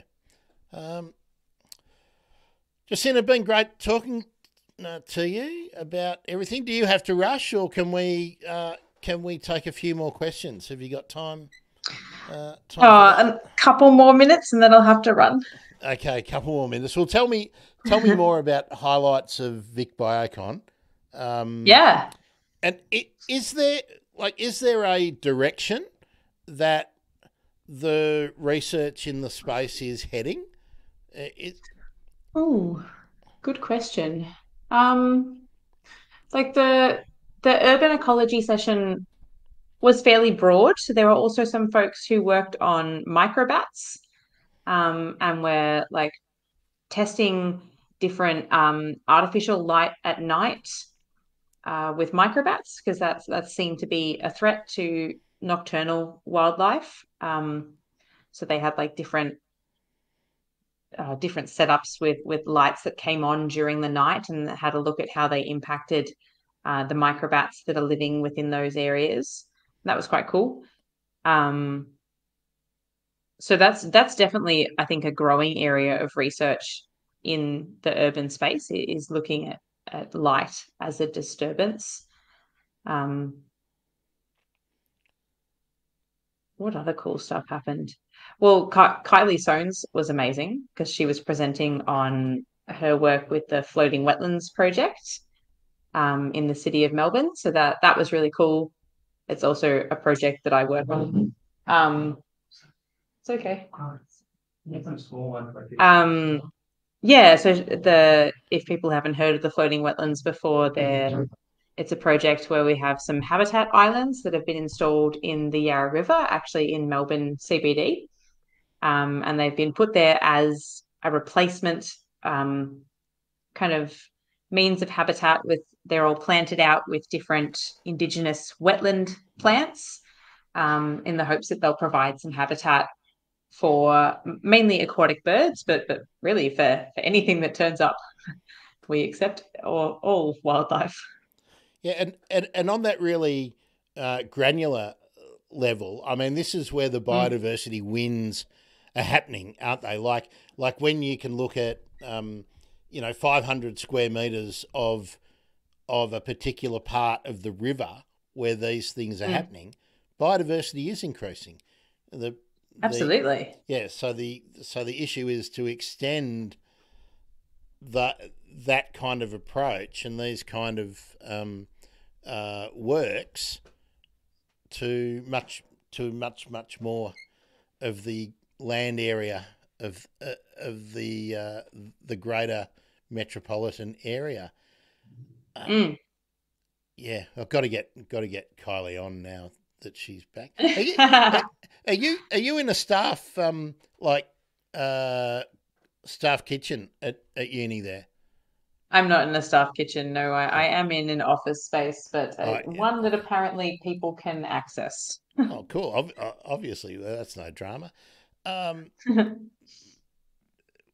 Is there, just going back to the VicBioCon and who was presenting and the kind of things people were presenting, is there any of the institutions, any of the universities that is really emerging as the leader in urban ecology, or with a view to conservation ecology in the urban space? Yeah, so I guess the work that's currently occurring is really spread across 3 different universities. So there's myself and a couple of others who've been studying here at La Trobe. Then there's also some work being done out of the University of Melbourne. So that's where Kylie Soanes is based, but also where the Nature Strip project is happening. But really the main hub of urban research, so not just ecology, but also thinking about landscape architecture and urban planning and how they all kind of play in together, is at RMIT, which is where I'm going to be working shortly. With one of the superstars, Holly Kirk. Holly Kirk, yes. Is Holly still in Perth though at the moment? She is, yeah. So she works remotely. She is based over in WA. Yeah, that's pretty cool. Good on RMIT for making that that available. Yeah. Well, it's been a long time coming, getting you on the show. I'm really glad we could talk about this, even though I probably interrupted and whatnot so much more than I should have. I hope it's not so long again. One of the things I found out when I was checking out your Google Scholar page is you've been a co-author on some other really cool papers. So maybe we might be able to find a broader discussion to have, looking at birds in the urban landscape and see if we can make it a little bit different, but equally as interesting. If you'd like to. Yeah, sure. Last thing I wanted to ask you, just going back to this paper, Angie Haslam and Andrew Bennett. Were they supervisors, or were you Yes. work? Okay, and tell us a bit about their sort of focus. Yeah. So both Angie and Andrew are landscape ecologists, which means that they look at things over really large spatial scales. So rather than what's going on in this one little nature strip, they're thinking big picture. So what's happening across the entire suburb. And they've done similar types of research to what I did in my PhD, but more so in agricultural areas. So this was, I guess, my PhD was born out of kind of Angie Haslam's work, which has looked at birds in agricultural areas of Victoria, and we kind of took some of those same principles and applied them to the city of Melbourne and the residential areas of Melbourne. Um, yeah, and Andrew's also done a little bit of work on native mammals as well. So he's not solely birds, but predominantly a birder. Well, I can't let that go. Are you wanting to work mainly on birds in the future, or are you? To be honest, I think birds are the most logical group because they are the most diverse within our cities, apart from insects and plants, obviously. Um, but I would also be happy to work on other types of animals as well, as long as it was about finding ways to incorporate more habitat for them in cities and places where people live. Cool. Well, I really look forward to following your trajectory, your academic trajectory in the next few years, and see where you go. I think, folks, that's where the question opportunity for Jacinta ends. Jacinta, if you need to leave, just jump out, folks. I'll keep going for a little while if we want to have a Cool. discussion that isn't only about Jacinta's work. Thanks, Jacinta, for being part of the bird emergency, fitting us in, and I look forward to No worries. catching up with you again sometime soon. Doctor. Cool. Nearly, Doctor. Yeah, nearly. When will I be able to call you Dr. Jacinta? I honestly don't know.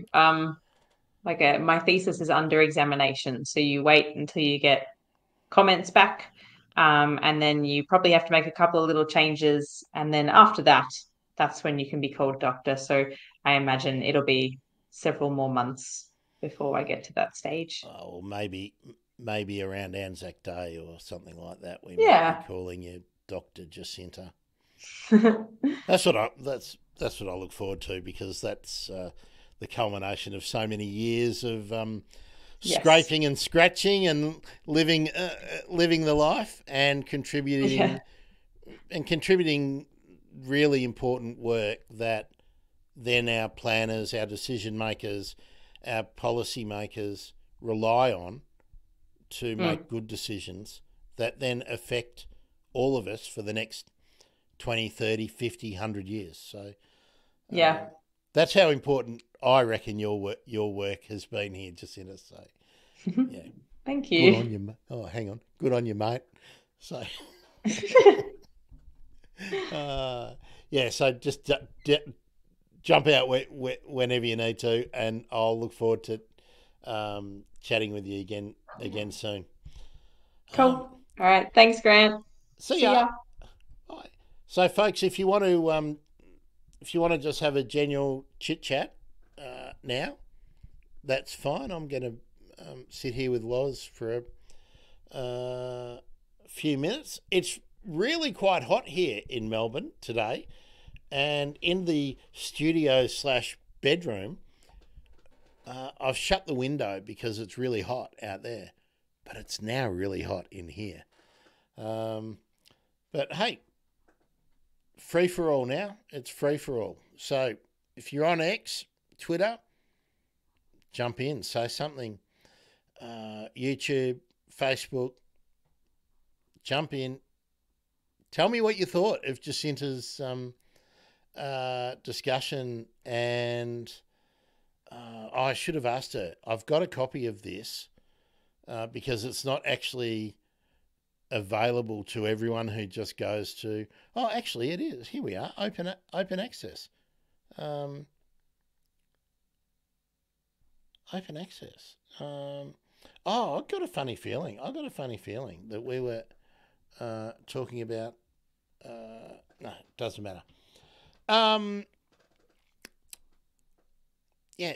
Anything else you want to say? Loz is shy. Look at this. Look at this. Oh no, getting back into my neck hair again.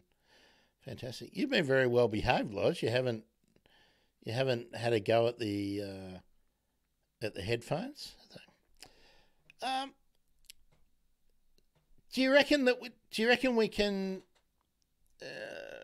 Do you reckon we're able to solve this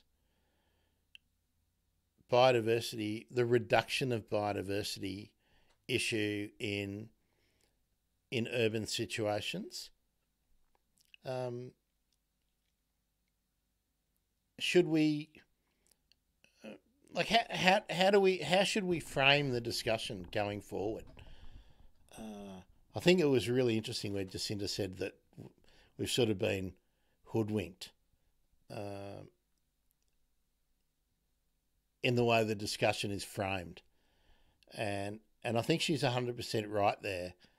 But I don't often hear anybody saying that or framing a discussion with that in mind when we talk about biodiversity in the urban setting.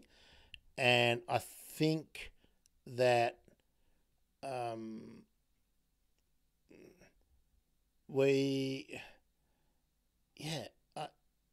think we don't often enough challenge people, and I mean challenge everyone. I don't mean challenge researchers. I think challenge everyone about what the perception of nature is and how local it is. Naomi, I like the method she used for her research. I'm amazed it hasn't been done that way before. But isn't that the way? Yeah, I mean, the way it's always been done before, in a way, reinforces the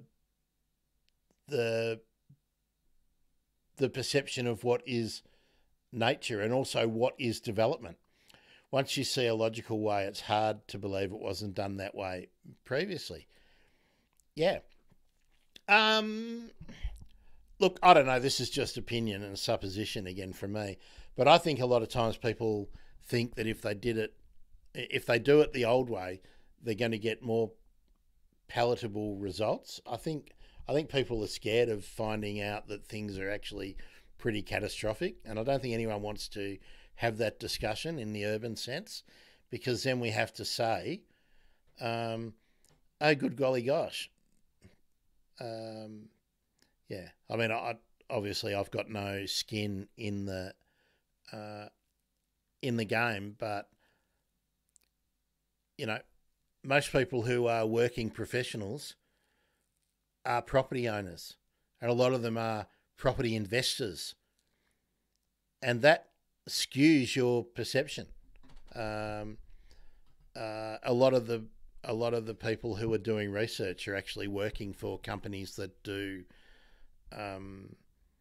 that advise developers. So I think there's a subconscious bias, and in some cases I think the bias might not be subconscious. I think it might be a bias that people are prepared to accept because their employment depends on there being another developer and another development. So anyway, we'll see what we go. But yeah, Naomi, I think that is, I do want to follow up with some of the work that Angie Haslam has done. I mean, obviously, work on bats and lizards and frogs in the urban context, vegetation communities. It all meshes together with the work that people are doing with birds. And yeah, birds are less difficult to survey than some of the other species of vertebrates that are important. We really didn't have as much time as I would have liked to have really gone through every part of the paper. It was really, really interesting. But I think Jacinta's going to emerge as a real leader in this field in the next, 10, 15 years. I think, with Kylie Soanes as well. So folks, you can throw up anything you like.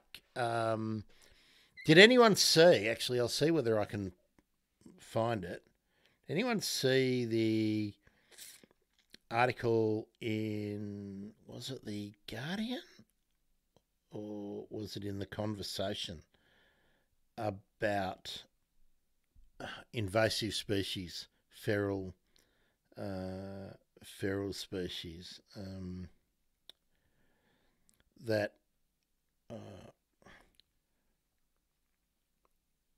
there's a ripper in The Guardian too a couple of days ago. The Crunch, the headline, The Crunch, a widening ideological divide and the decline of birds. So we'll be getting into that. But there's a good one in BBC as well. A leading data scientist journey from doomism to climate hope. First time world exceeds 1.5 degrees Celsius warming limit over a 12-month period. Indonesia's new capital city threatens stable proboscis monkey population. Then there's a whole lot of conflict stuff about green energy, wind turbines again.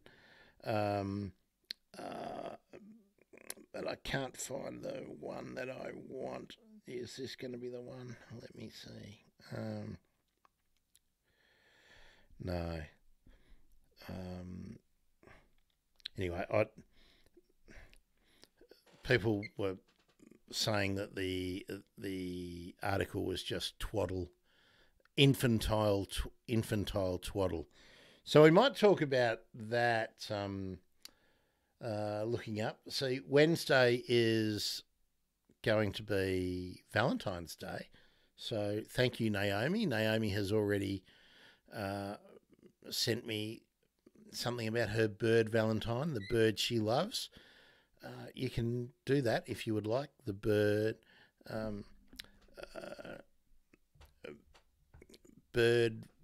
bird Valentine, the bird you love. Naomi, interesting comment. I've often heard that overseas there's very little birdsong in cities, and it's seeming that we're heading that way. I wonder, is it worth having city hubs with maximum density of humans surrounded by green areas that are national parks or something? Yeah. Oh, Naomi, I'm sorry you're feeling a little bit dejected. I feel this way all the time when I'm reviewing the literature just to prepare for the show. I mean, it's really hard to find positive things, because even when we have positive things like the floating wetlands, it's on such a small scale that that the good that it's done is outdone 500 or 1,000 times just in the next development on the fringe of the city, or the sort of example I put in. I mean, at the moment in my street, there are still 2 places that are under redevelopment, and there's another one for sale. And when that one is sold, I'm 100% sure that the mature trees will disappear. Birdsong's an interesting one, I wonder if we didn't have cockatoos and corellas in my area, whether I would hear anything other than rainbow lorikeets, red wattlebirds, noisy miners, and blackbirds, sparrows, and spotted doves, and common miners. I mean, that's the birds I hear. Oh, this morning, I must say, I didn't get around to doing my first seen and heard this morning, but this morning the first bird I heard was musk lorikeets. They were actually flying overhead before I heard any rainbow lorikeets. Now, that's really unusual to hear the musk lorikeets first, but first bird I saw, spotted dove, same old, same old. Yeah, Naomi, I don't know. I mean, this is the issue about the planning and having city hubs and things like that. See, to do this kind of planning, you have to develop a city hub. That means there's existing landowners, and you need to do something like we did with Docklands in Melbourne, where you institute special planning laws, you give a new authority special powers to do things that aren't everywhere else, and you constrain people's rights in terms of developing or transferring properties. And I mean, we've got a system where there are covenants that people can voluntarily put on property to protect vegetation and vegetation communities. Why don't we just let governments whack covenants onto people's properties? It doesn't... You can still sell it, you can still live in it, but you just can't change the fundamental nature of the vegetation that is on the property. We accept that for terrace houses and stuff. We accept covenants being put on for buildings and for streetscapes. Why are we trying to reinvent the wheel? Why don't we just say, this is important, it's significant, and you can't do that anymore? Like, you can't knock down the front of a bunch of terrace houses. I don't think you can knock down the whole existing structure of terrace houses in parts of Melbourne where there's a historical overlay. Hell, you can't paint them certain colours. I think you can't build fences that are certain ways. Why don't we just say, no, you can't take the trees out. You can't scalp the block. I don't know. Anyway, I'll just get all head up and upset again. But I think, I don't know why we always have to sort of reinvent the wheel. And I don't know why we have to, terrace houses and heritage lists is here as well. Yeah, I think it's good. I don't know why we have to actually say we'll give someone, if you already own a property that has greenery on it, it's already worth a lot of money. I don't know why the rest of the community has to give you more money to stop being an environmental vandal. I just don't accept that, you know. But I think that's the nature of who we are as a community. Everyone wants to get a present from the government, rather than just don't be a prick, right? When it comes to, and people, it goes back to this idea of we're custodians and all that. If you actually use that kind of terminology and you are reducing habitat, get stuffed, kind of custodian. Anyway, any more comments? I'm boiling here. Can't believe we're dooming again. On Wednesday, which is Valentine's Day, which is, here we go. McMansions are purported to be the bee's knees. People chase the Joneses. I think carrot and stick may help, Naomi says. I don't know. I could really get into this again. In my experience, and when I've been helping people design gardens, when they've maybe first bought a block, and I've done this a lot, where people have bought a block and then they'll bring me in their floor plan with their garden, and then want me to design like an irrigation and maybe the bare bones of a garden, or maybe a complete garden. Most of the people I've spoken to, very few of them have got a really solid idea of the house they want to build. Most of them find a building company and then they buy a design that they can afford. So it's those, and often the building firms are allied to the developer that has sold the property.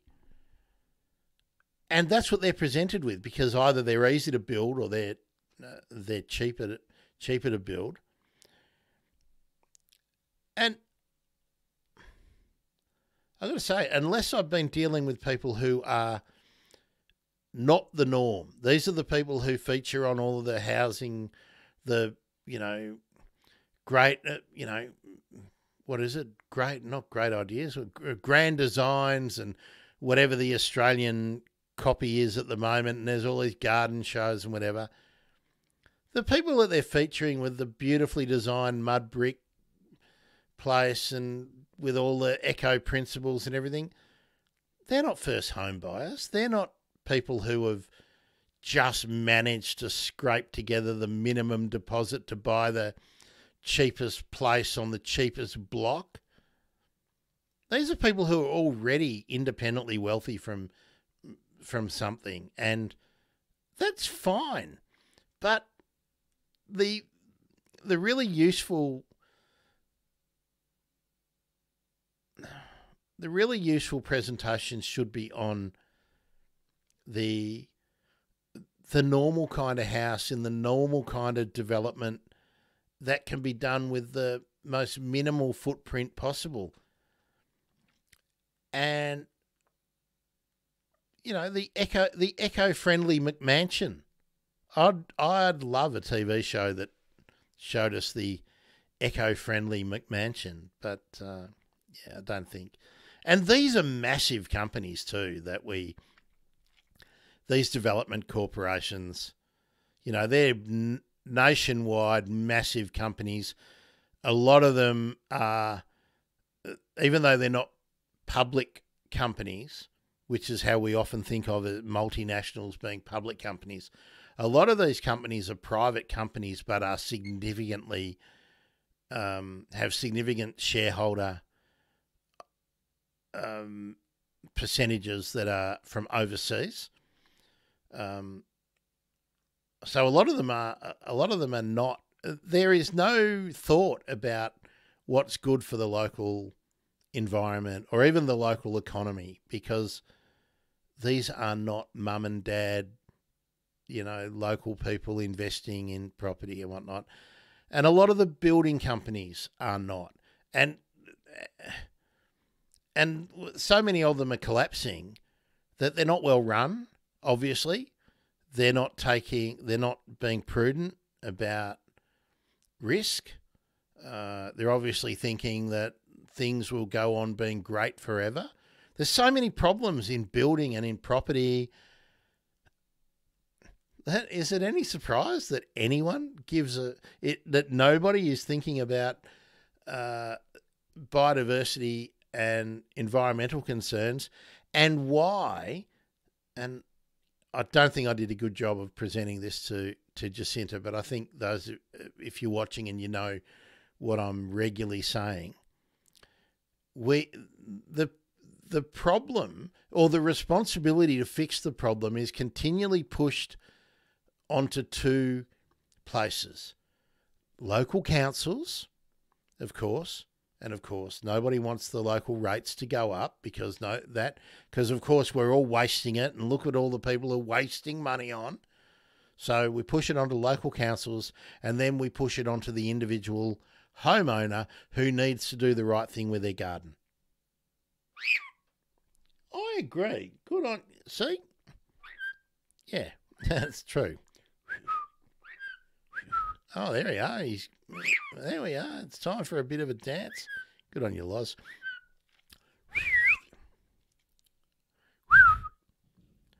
There we are. Yeah, good on you, Loz. Okay, yeah, so here we go. So Naomi says, yeah, eco houses are expensive. That's right. So shouldn't we be making... I mean, if we're going to be giving money, public money to anyone, shouldn't we be giving it to people or to... We should make it that that's what you have to build. They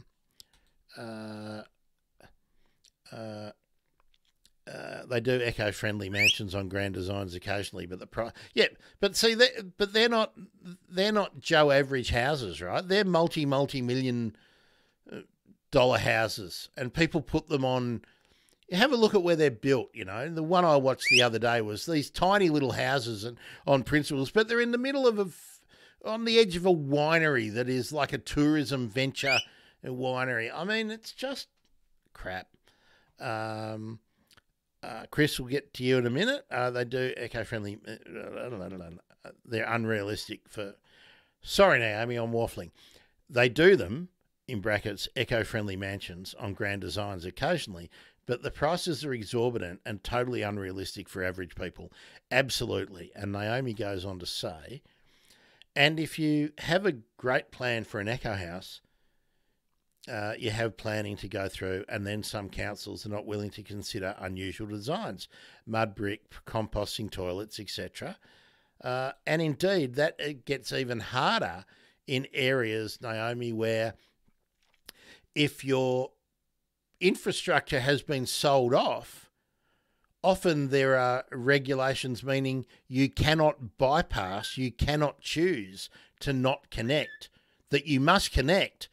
And then if you don't want to use that service, you've got to pay the ongoing service charges for something you don't want to use, and you've got to pay extra to have an alternative. So decisions that we took 20 or 30 years ago have taken away a lot of choices, the best choices that people could have made. Now, Chris says councils need to enforce the local laws they already have regarding protection of native vegetation and illegal removal. Some are good at it, e.g. Banyule and Nillumbik, but my shire is hopeless. Look, I would also say that even the good ones are not very good at it. They're less bad than everywhere else. But the simple fact is that councils don't want to do things that are unpopular because councillors need to be re-elected. Right? That's why rates don't go up. That's why councils don't... You know, what do most people who live in a council want? They want to be able to live in their house, have the services they want, and they want to be able to do whatever they want to do with their house. And they want the park to be nice, and they want their bins to be collected and, you know, all that stuff. But they don't want a 15% increase in rates or a 17% increase in rates or a 25% increase in rates if that's what it requires to actually employ more people to do surveying of existing vegetation and then to undertake enforcement. And what kind of enforcement can people do? They don't have the power to do anything other than fine maybe, I don't know, $500. It's probably $120 or something. What I reckon it should be something like, I mean, we used to value trees from Burnley in the urban spaces, and some old we're talking 50 to 70-year-old eucalypts were being valued at $100,000 to $300,000. All right, if that's the value of a tree, and someone's taken 20 eucalypts, mature eucalypts, out of the backyard, fine them $500,000. And if that's a third of the value of their property, put a caveat on it. And when you sell it, you satisfy the debt. Oh no, that's taking away people's freedom. Okay, and Amy says, if a great plan for an eco house, you have to go. Yeah, okay, sorry, we went through that. Yeah. Yeah, that's right. It's very difficult. It's actually very difficult to do the right thing. Look at all the people now who have bought into the tiny house movement, but then it's almost impossible to site a tiny house because you need to have the services if you're going to put it. You can have a tiny house if you keep moving, but if you want to have a tiny house and you've got a friend who's got 30 acres and says you can go and live down the back corner somewhere, council makes that very, very difficult in so many cases. Naomi says, yeah, rates do go up and they say for it's our own good. Then they charge parking for visitors, $2. Yeah.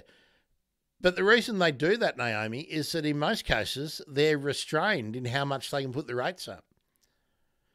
A lot of councils are legislatively restrained in certain states for how much they can put rates up. So, yeah.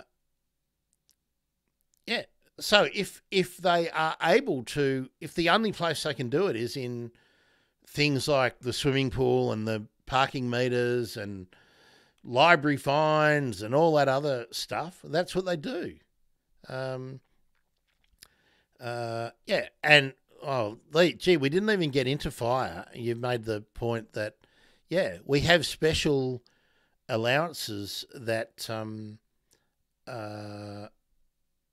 that allow people for fire safety. You're allowed to do that, and then that's what people will do. They'll actually. I mean, I've spoken to people who have done this. They've bought a place in somewhere in the city fringe, and then they've cut everything down.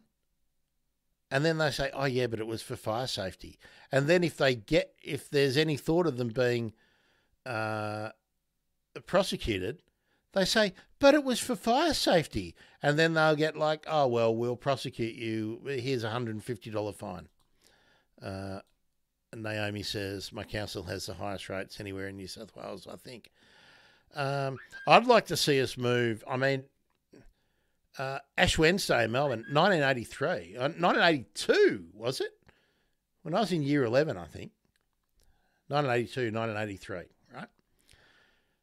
And we're still not enforcing that people need to have some kind of mitigation strategy other than cutting down trees and clearing up leaf litter. I don't see anyone saying, yeah, every home should have a sprinkler system, because that would impinge on their freedom. I'm just going to see if I can find out. Sorry, everyone. I'm just going to...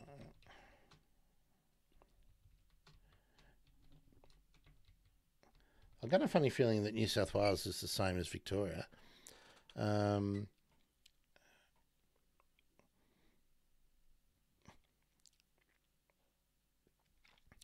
Okay, from what I can see here, all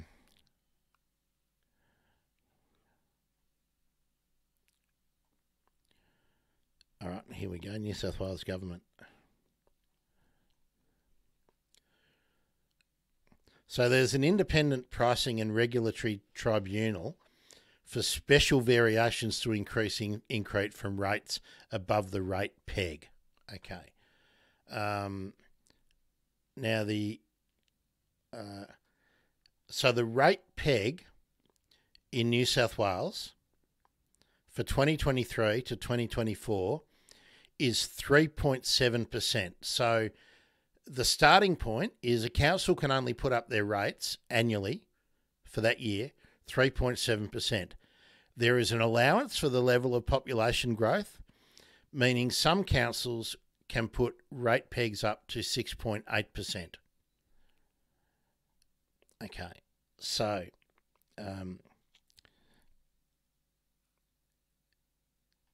and some of them are much greater, like over 3 years. Armidale, 58.8% over 3 years.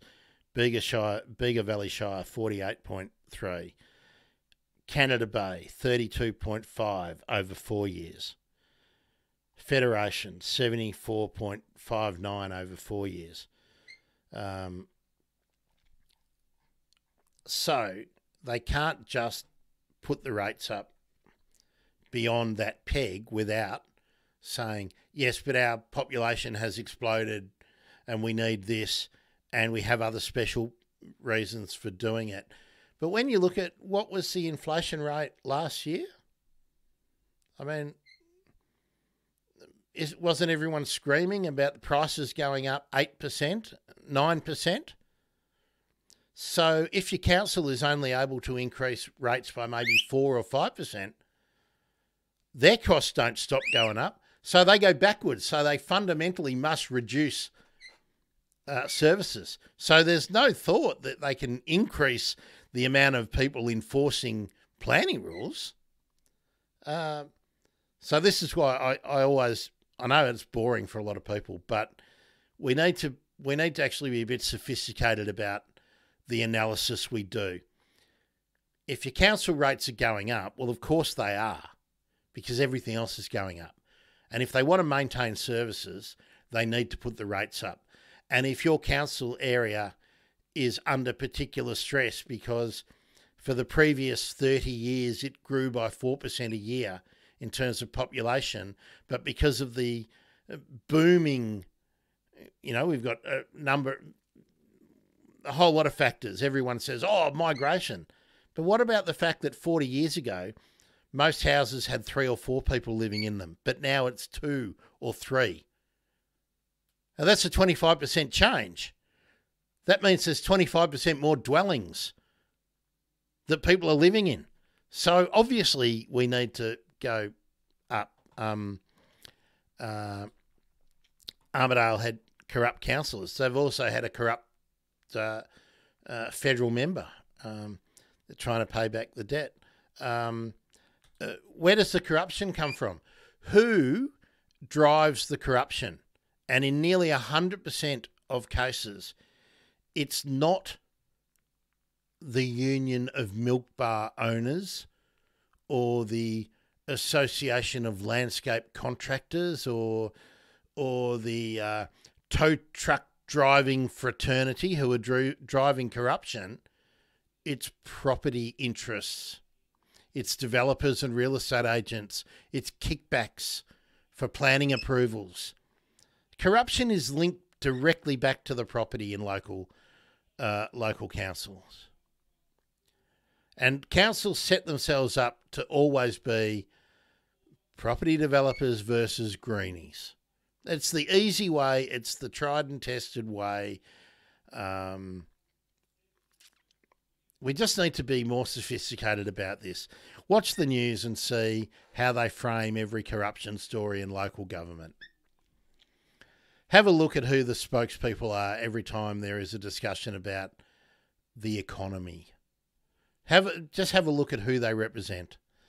Have a look at the way the discussions about the builders going broke in Victoria and New South Wales. Have a look at how they're framed.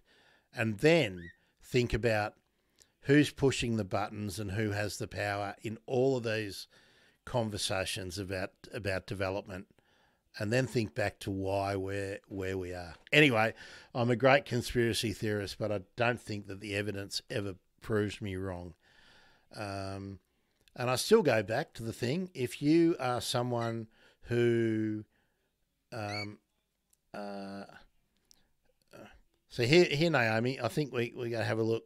I'd be happy with rate changes if they were within reasonable. Well, I think they are within reasonable. I mean, if you have a look at what it's actually sad rental properties are very expensive up here. Yeah, rental properties are expensive, but not because of council rates.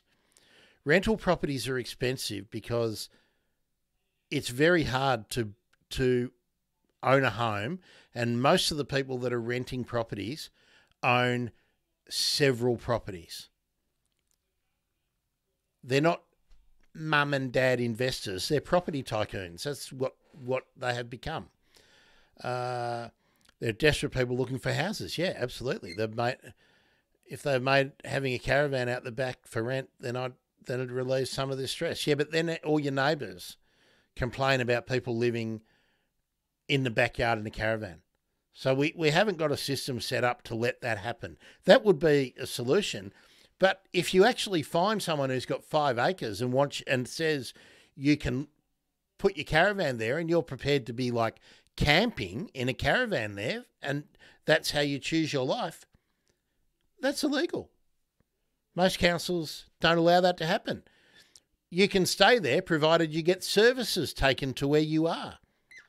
There's a septic tank, or you're connected to sewerage, or the power goes there. So there you go. Maybe it's $30,000, $40,000 to do that. So here's the disconnect, though. Yeah, in Victoria, it does seem better. Rules are better for granny flats. Yes, they are. But guess what? If you've got a backyard with 5 trees in it, but enough space for a granny flat, and you have to take the 5 trees out to put in a granny flat, okay, the granny flat helps. And actually, that's only good if someone other than the people who already live there are going to live in the granny flat. Right? So a lot of this is just, look, I say it all the time, a lot of this is just bullshit. A lot of the times people put the granny flat in knowing that they then expand the market for who might buy the house when they sell it. Someone with an elderly parent. So a couple with an elderly parent, they then become part of that market to buy the house when they sell it.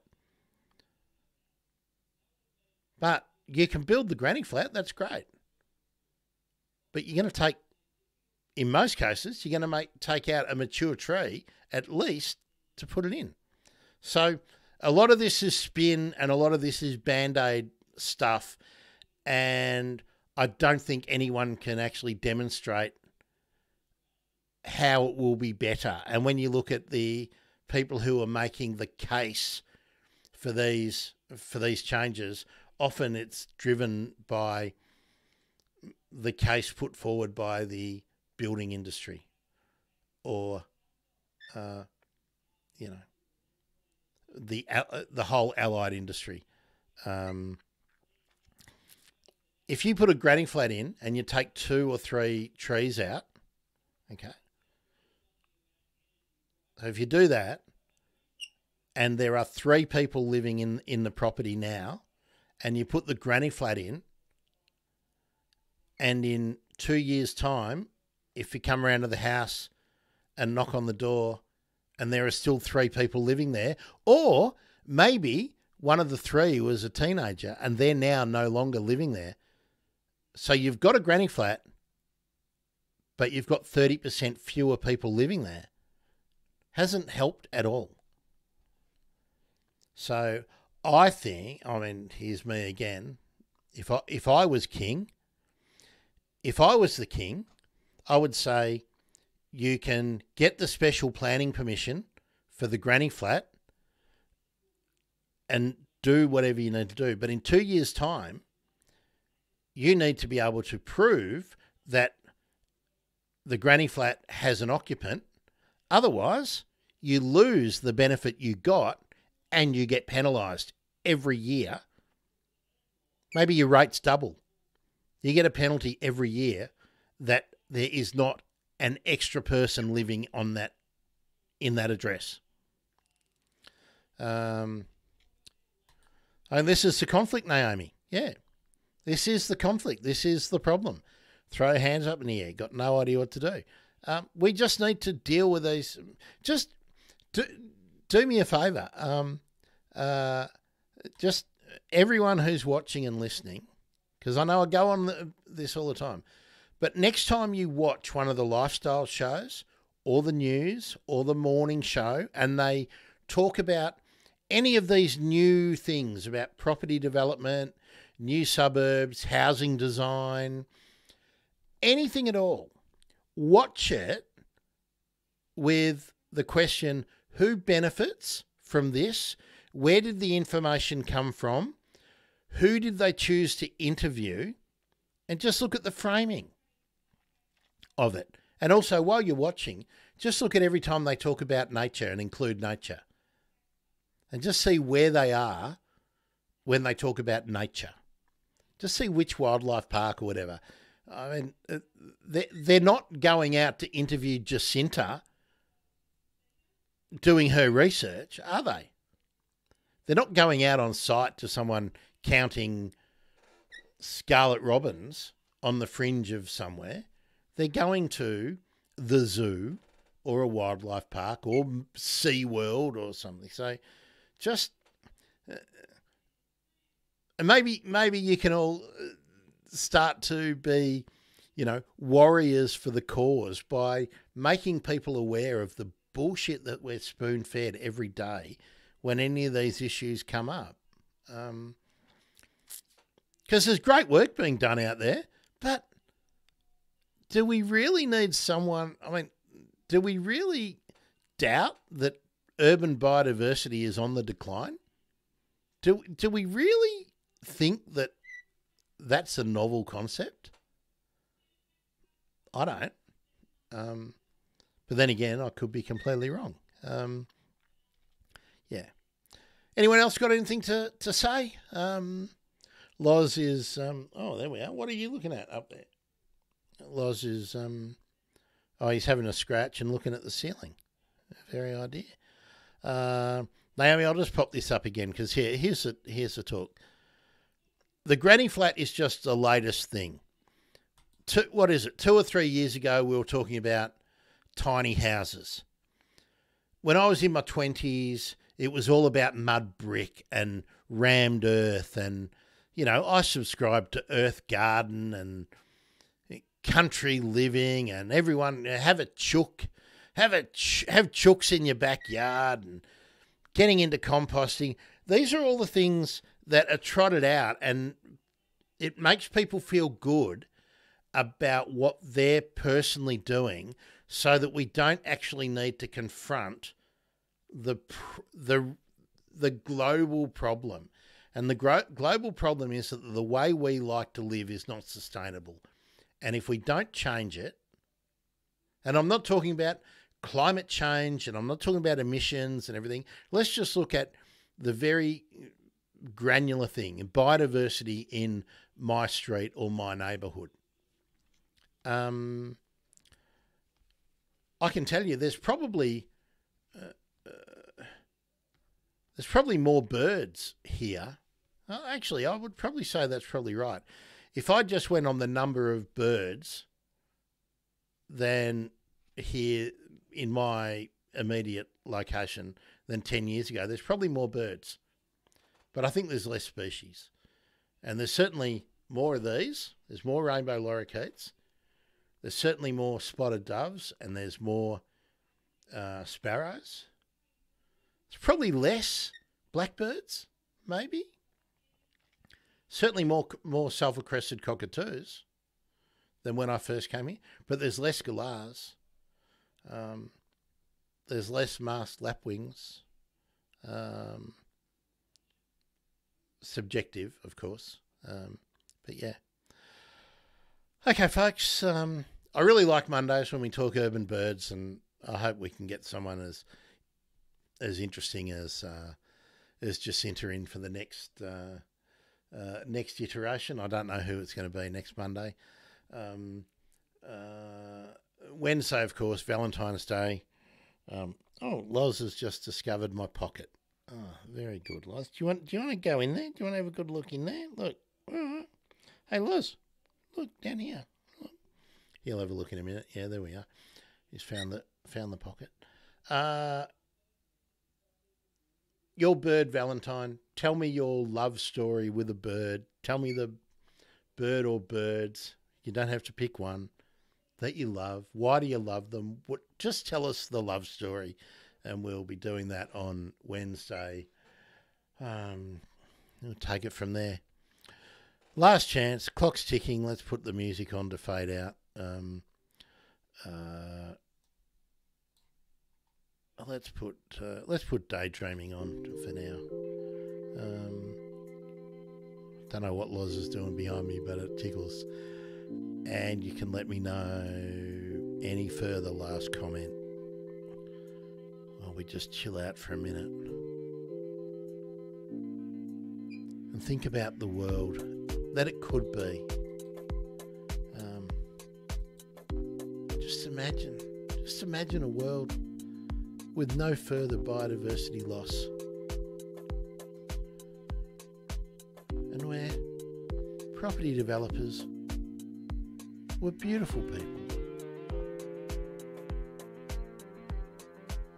and that all of your local councillors had your well-being at heart.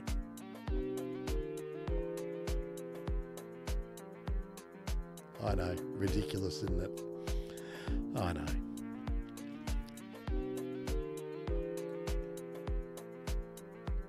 Quite like this song. Why don't I play it more often?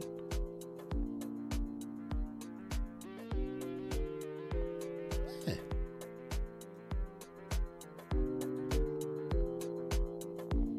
Right, daydreaming. Quite like this one. So yes, don't forget, do send me your bird love story.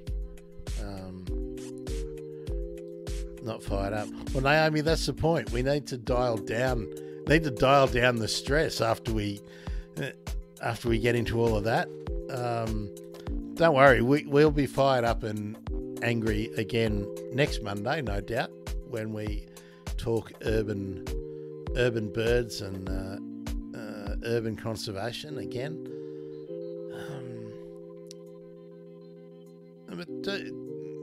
You can send me your bird love story, your bird Valentine. You can either email me, as Naomi did, grant@thebirdemergency.com, or I'll accept stuff if you send it to me on YouTube. You can put in the comments or something on YouTube, or you can send me a direct message on any of the socials.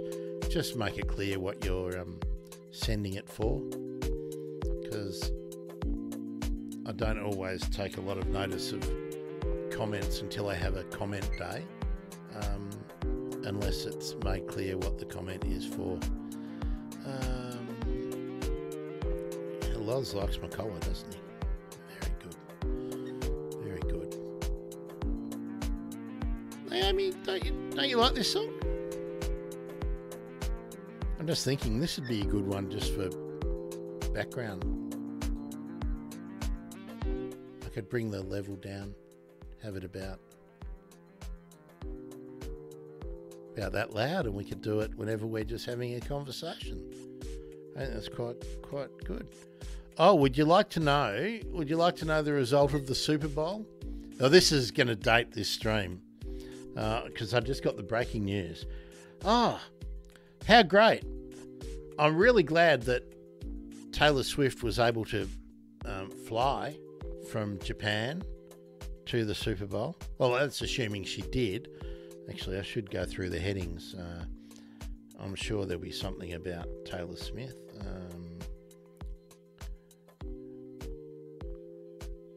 I haven't seen anything yet about Taylor Swift, but the Kansas City Chiefs have won their third Super Bowl in 5 years with a 25-22 overtime victory.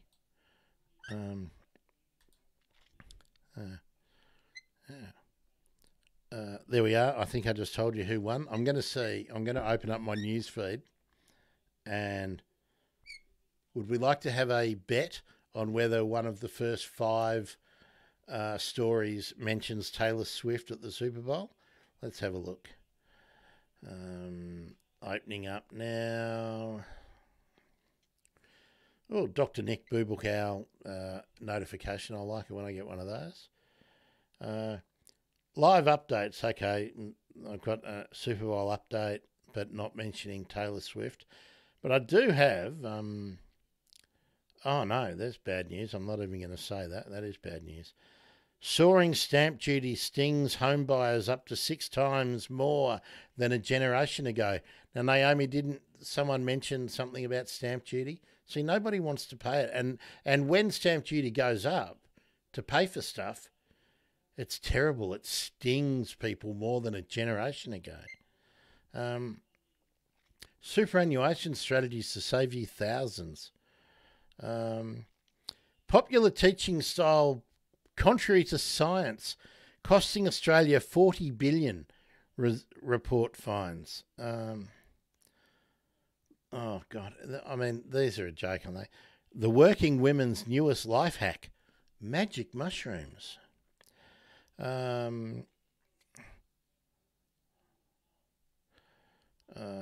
Just having a look. No, well,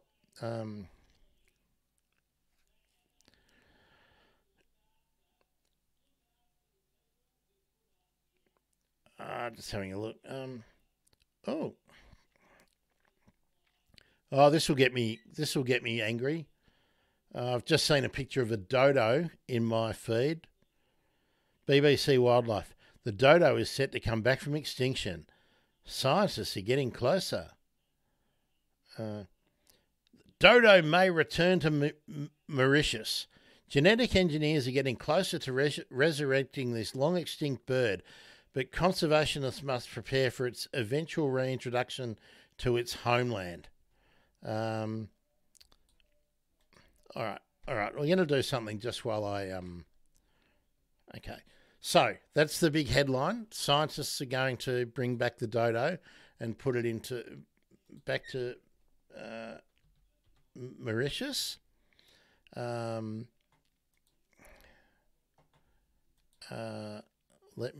just going to do a search an advanced search on the red list, and we'll see what we do. So we want to go...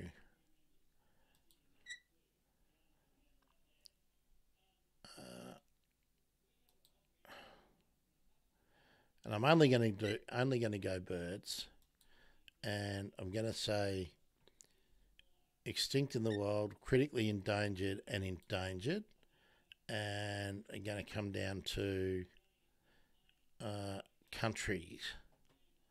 Oh no, here we go. We're going to go land regions, and we're going to go.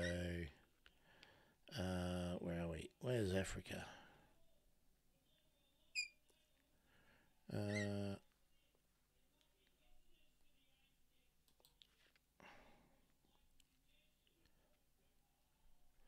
Okay, Mauritius.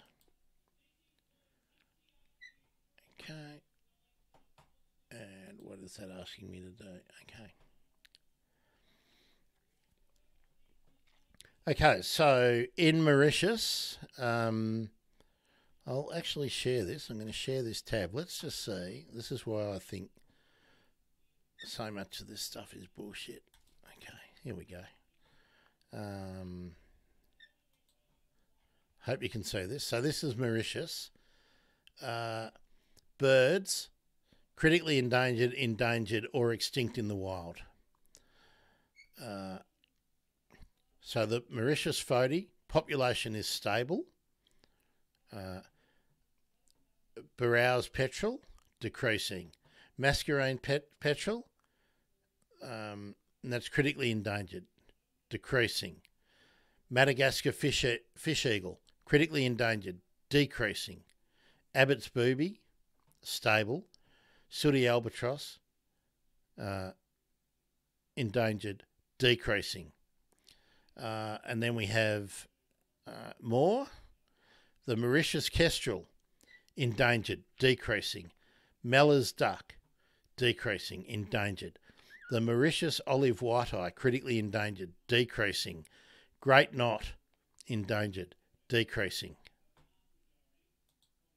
couldn't we just cut the bullshit about bringing back the dodo? And